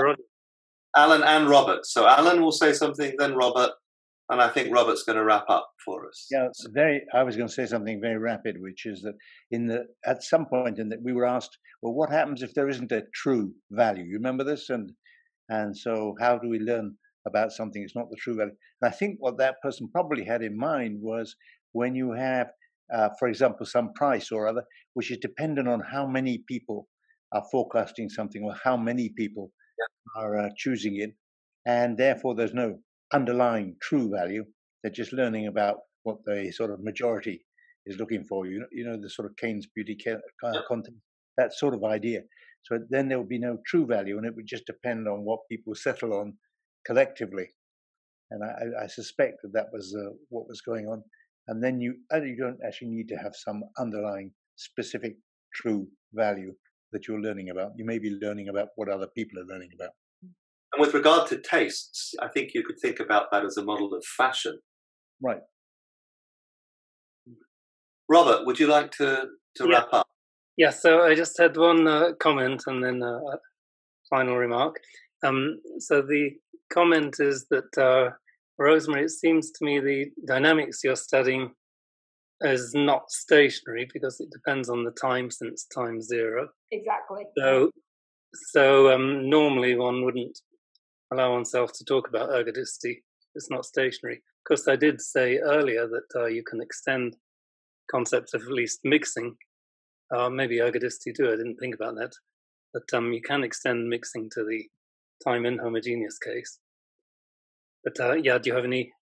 I mean, would you use ergodicity with relation to the polyurine, for example? Well, I'd have the same problem with. So I hide behind other people who follow the same. Yeah. The same. Yeah, I'd have the same. I agree that in a strict mathematical sense, that there are issues. Yeah. Okay, so now I have a question for both of you. So in some version of the polyurine model that we were following up with, actually it's Alan's model, I think, with some noise. There is a stationary invariant measure that you get to in the long run. Is that not an example of ergodicity in some sense? Yeah, my memory is in talking with you earlier, Roger, several months ago. Then I did decide that one of your models is stationary. Yeah, but I forget now how I sorted that out in my mind. I mean, that's certainly something that I would like to think about some more. So in the full model, rather than the simplified model is just the polyurine model, certainly not stationary. But in the full model, you have this added noise. And it's a little bit complicated noise because it comes from the distribution of the maxima. Yeah. But there, in at least some cases, you do seem to approach some stationary distribution. So I think this might put you in the category of this quasi ergodicity breaking in JP's language, rather than. So is it true, Rosemary, in your full model, that in the situation where in the simple model you converge to 0 or 1, is it true that in the full model you converge to some sort of U-shaped thing like a beta distribution in which you spend a lot of time around 0 and a lot of time around 1? Yes, but it doesn't seem to be a beta distribution. We tried to fit and we tried to prove that it went to beta. So we had that same issue, and we did simulations for the discrete model. We couldn't find any closed forms, but JP managed to find a closed form by going to the continuous time limit, and it was beta in the continuous time limit. Yeah, so there might be something there, but I haven't explored it in detail. Okay. Well, I think we should draw this to a close. I'd like to say a big thank you to all our speakers. Thank you very much. And big thank you to all participants for coming along. But I'd like to say particular thank you to Carla and Richard at NISA for managing the registrations and the Zoom session. So I could just throw in there quickly and interrupt. It's Rebuilding Macro housed at NISA. And Angus asked me to put in a particular plug because, sorry about that. Didn't mean to interrupt. Okay. Yeah, so the Rebuilding Macro program, which is housed in NISA. Yeah. So anyway, a big round of applause for, particularly for Carla and Richard. Thank you very much.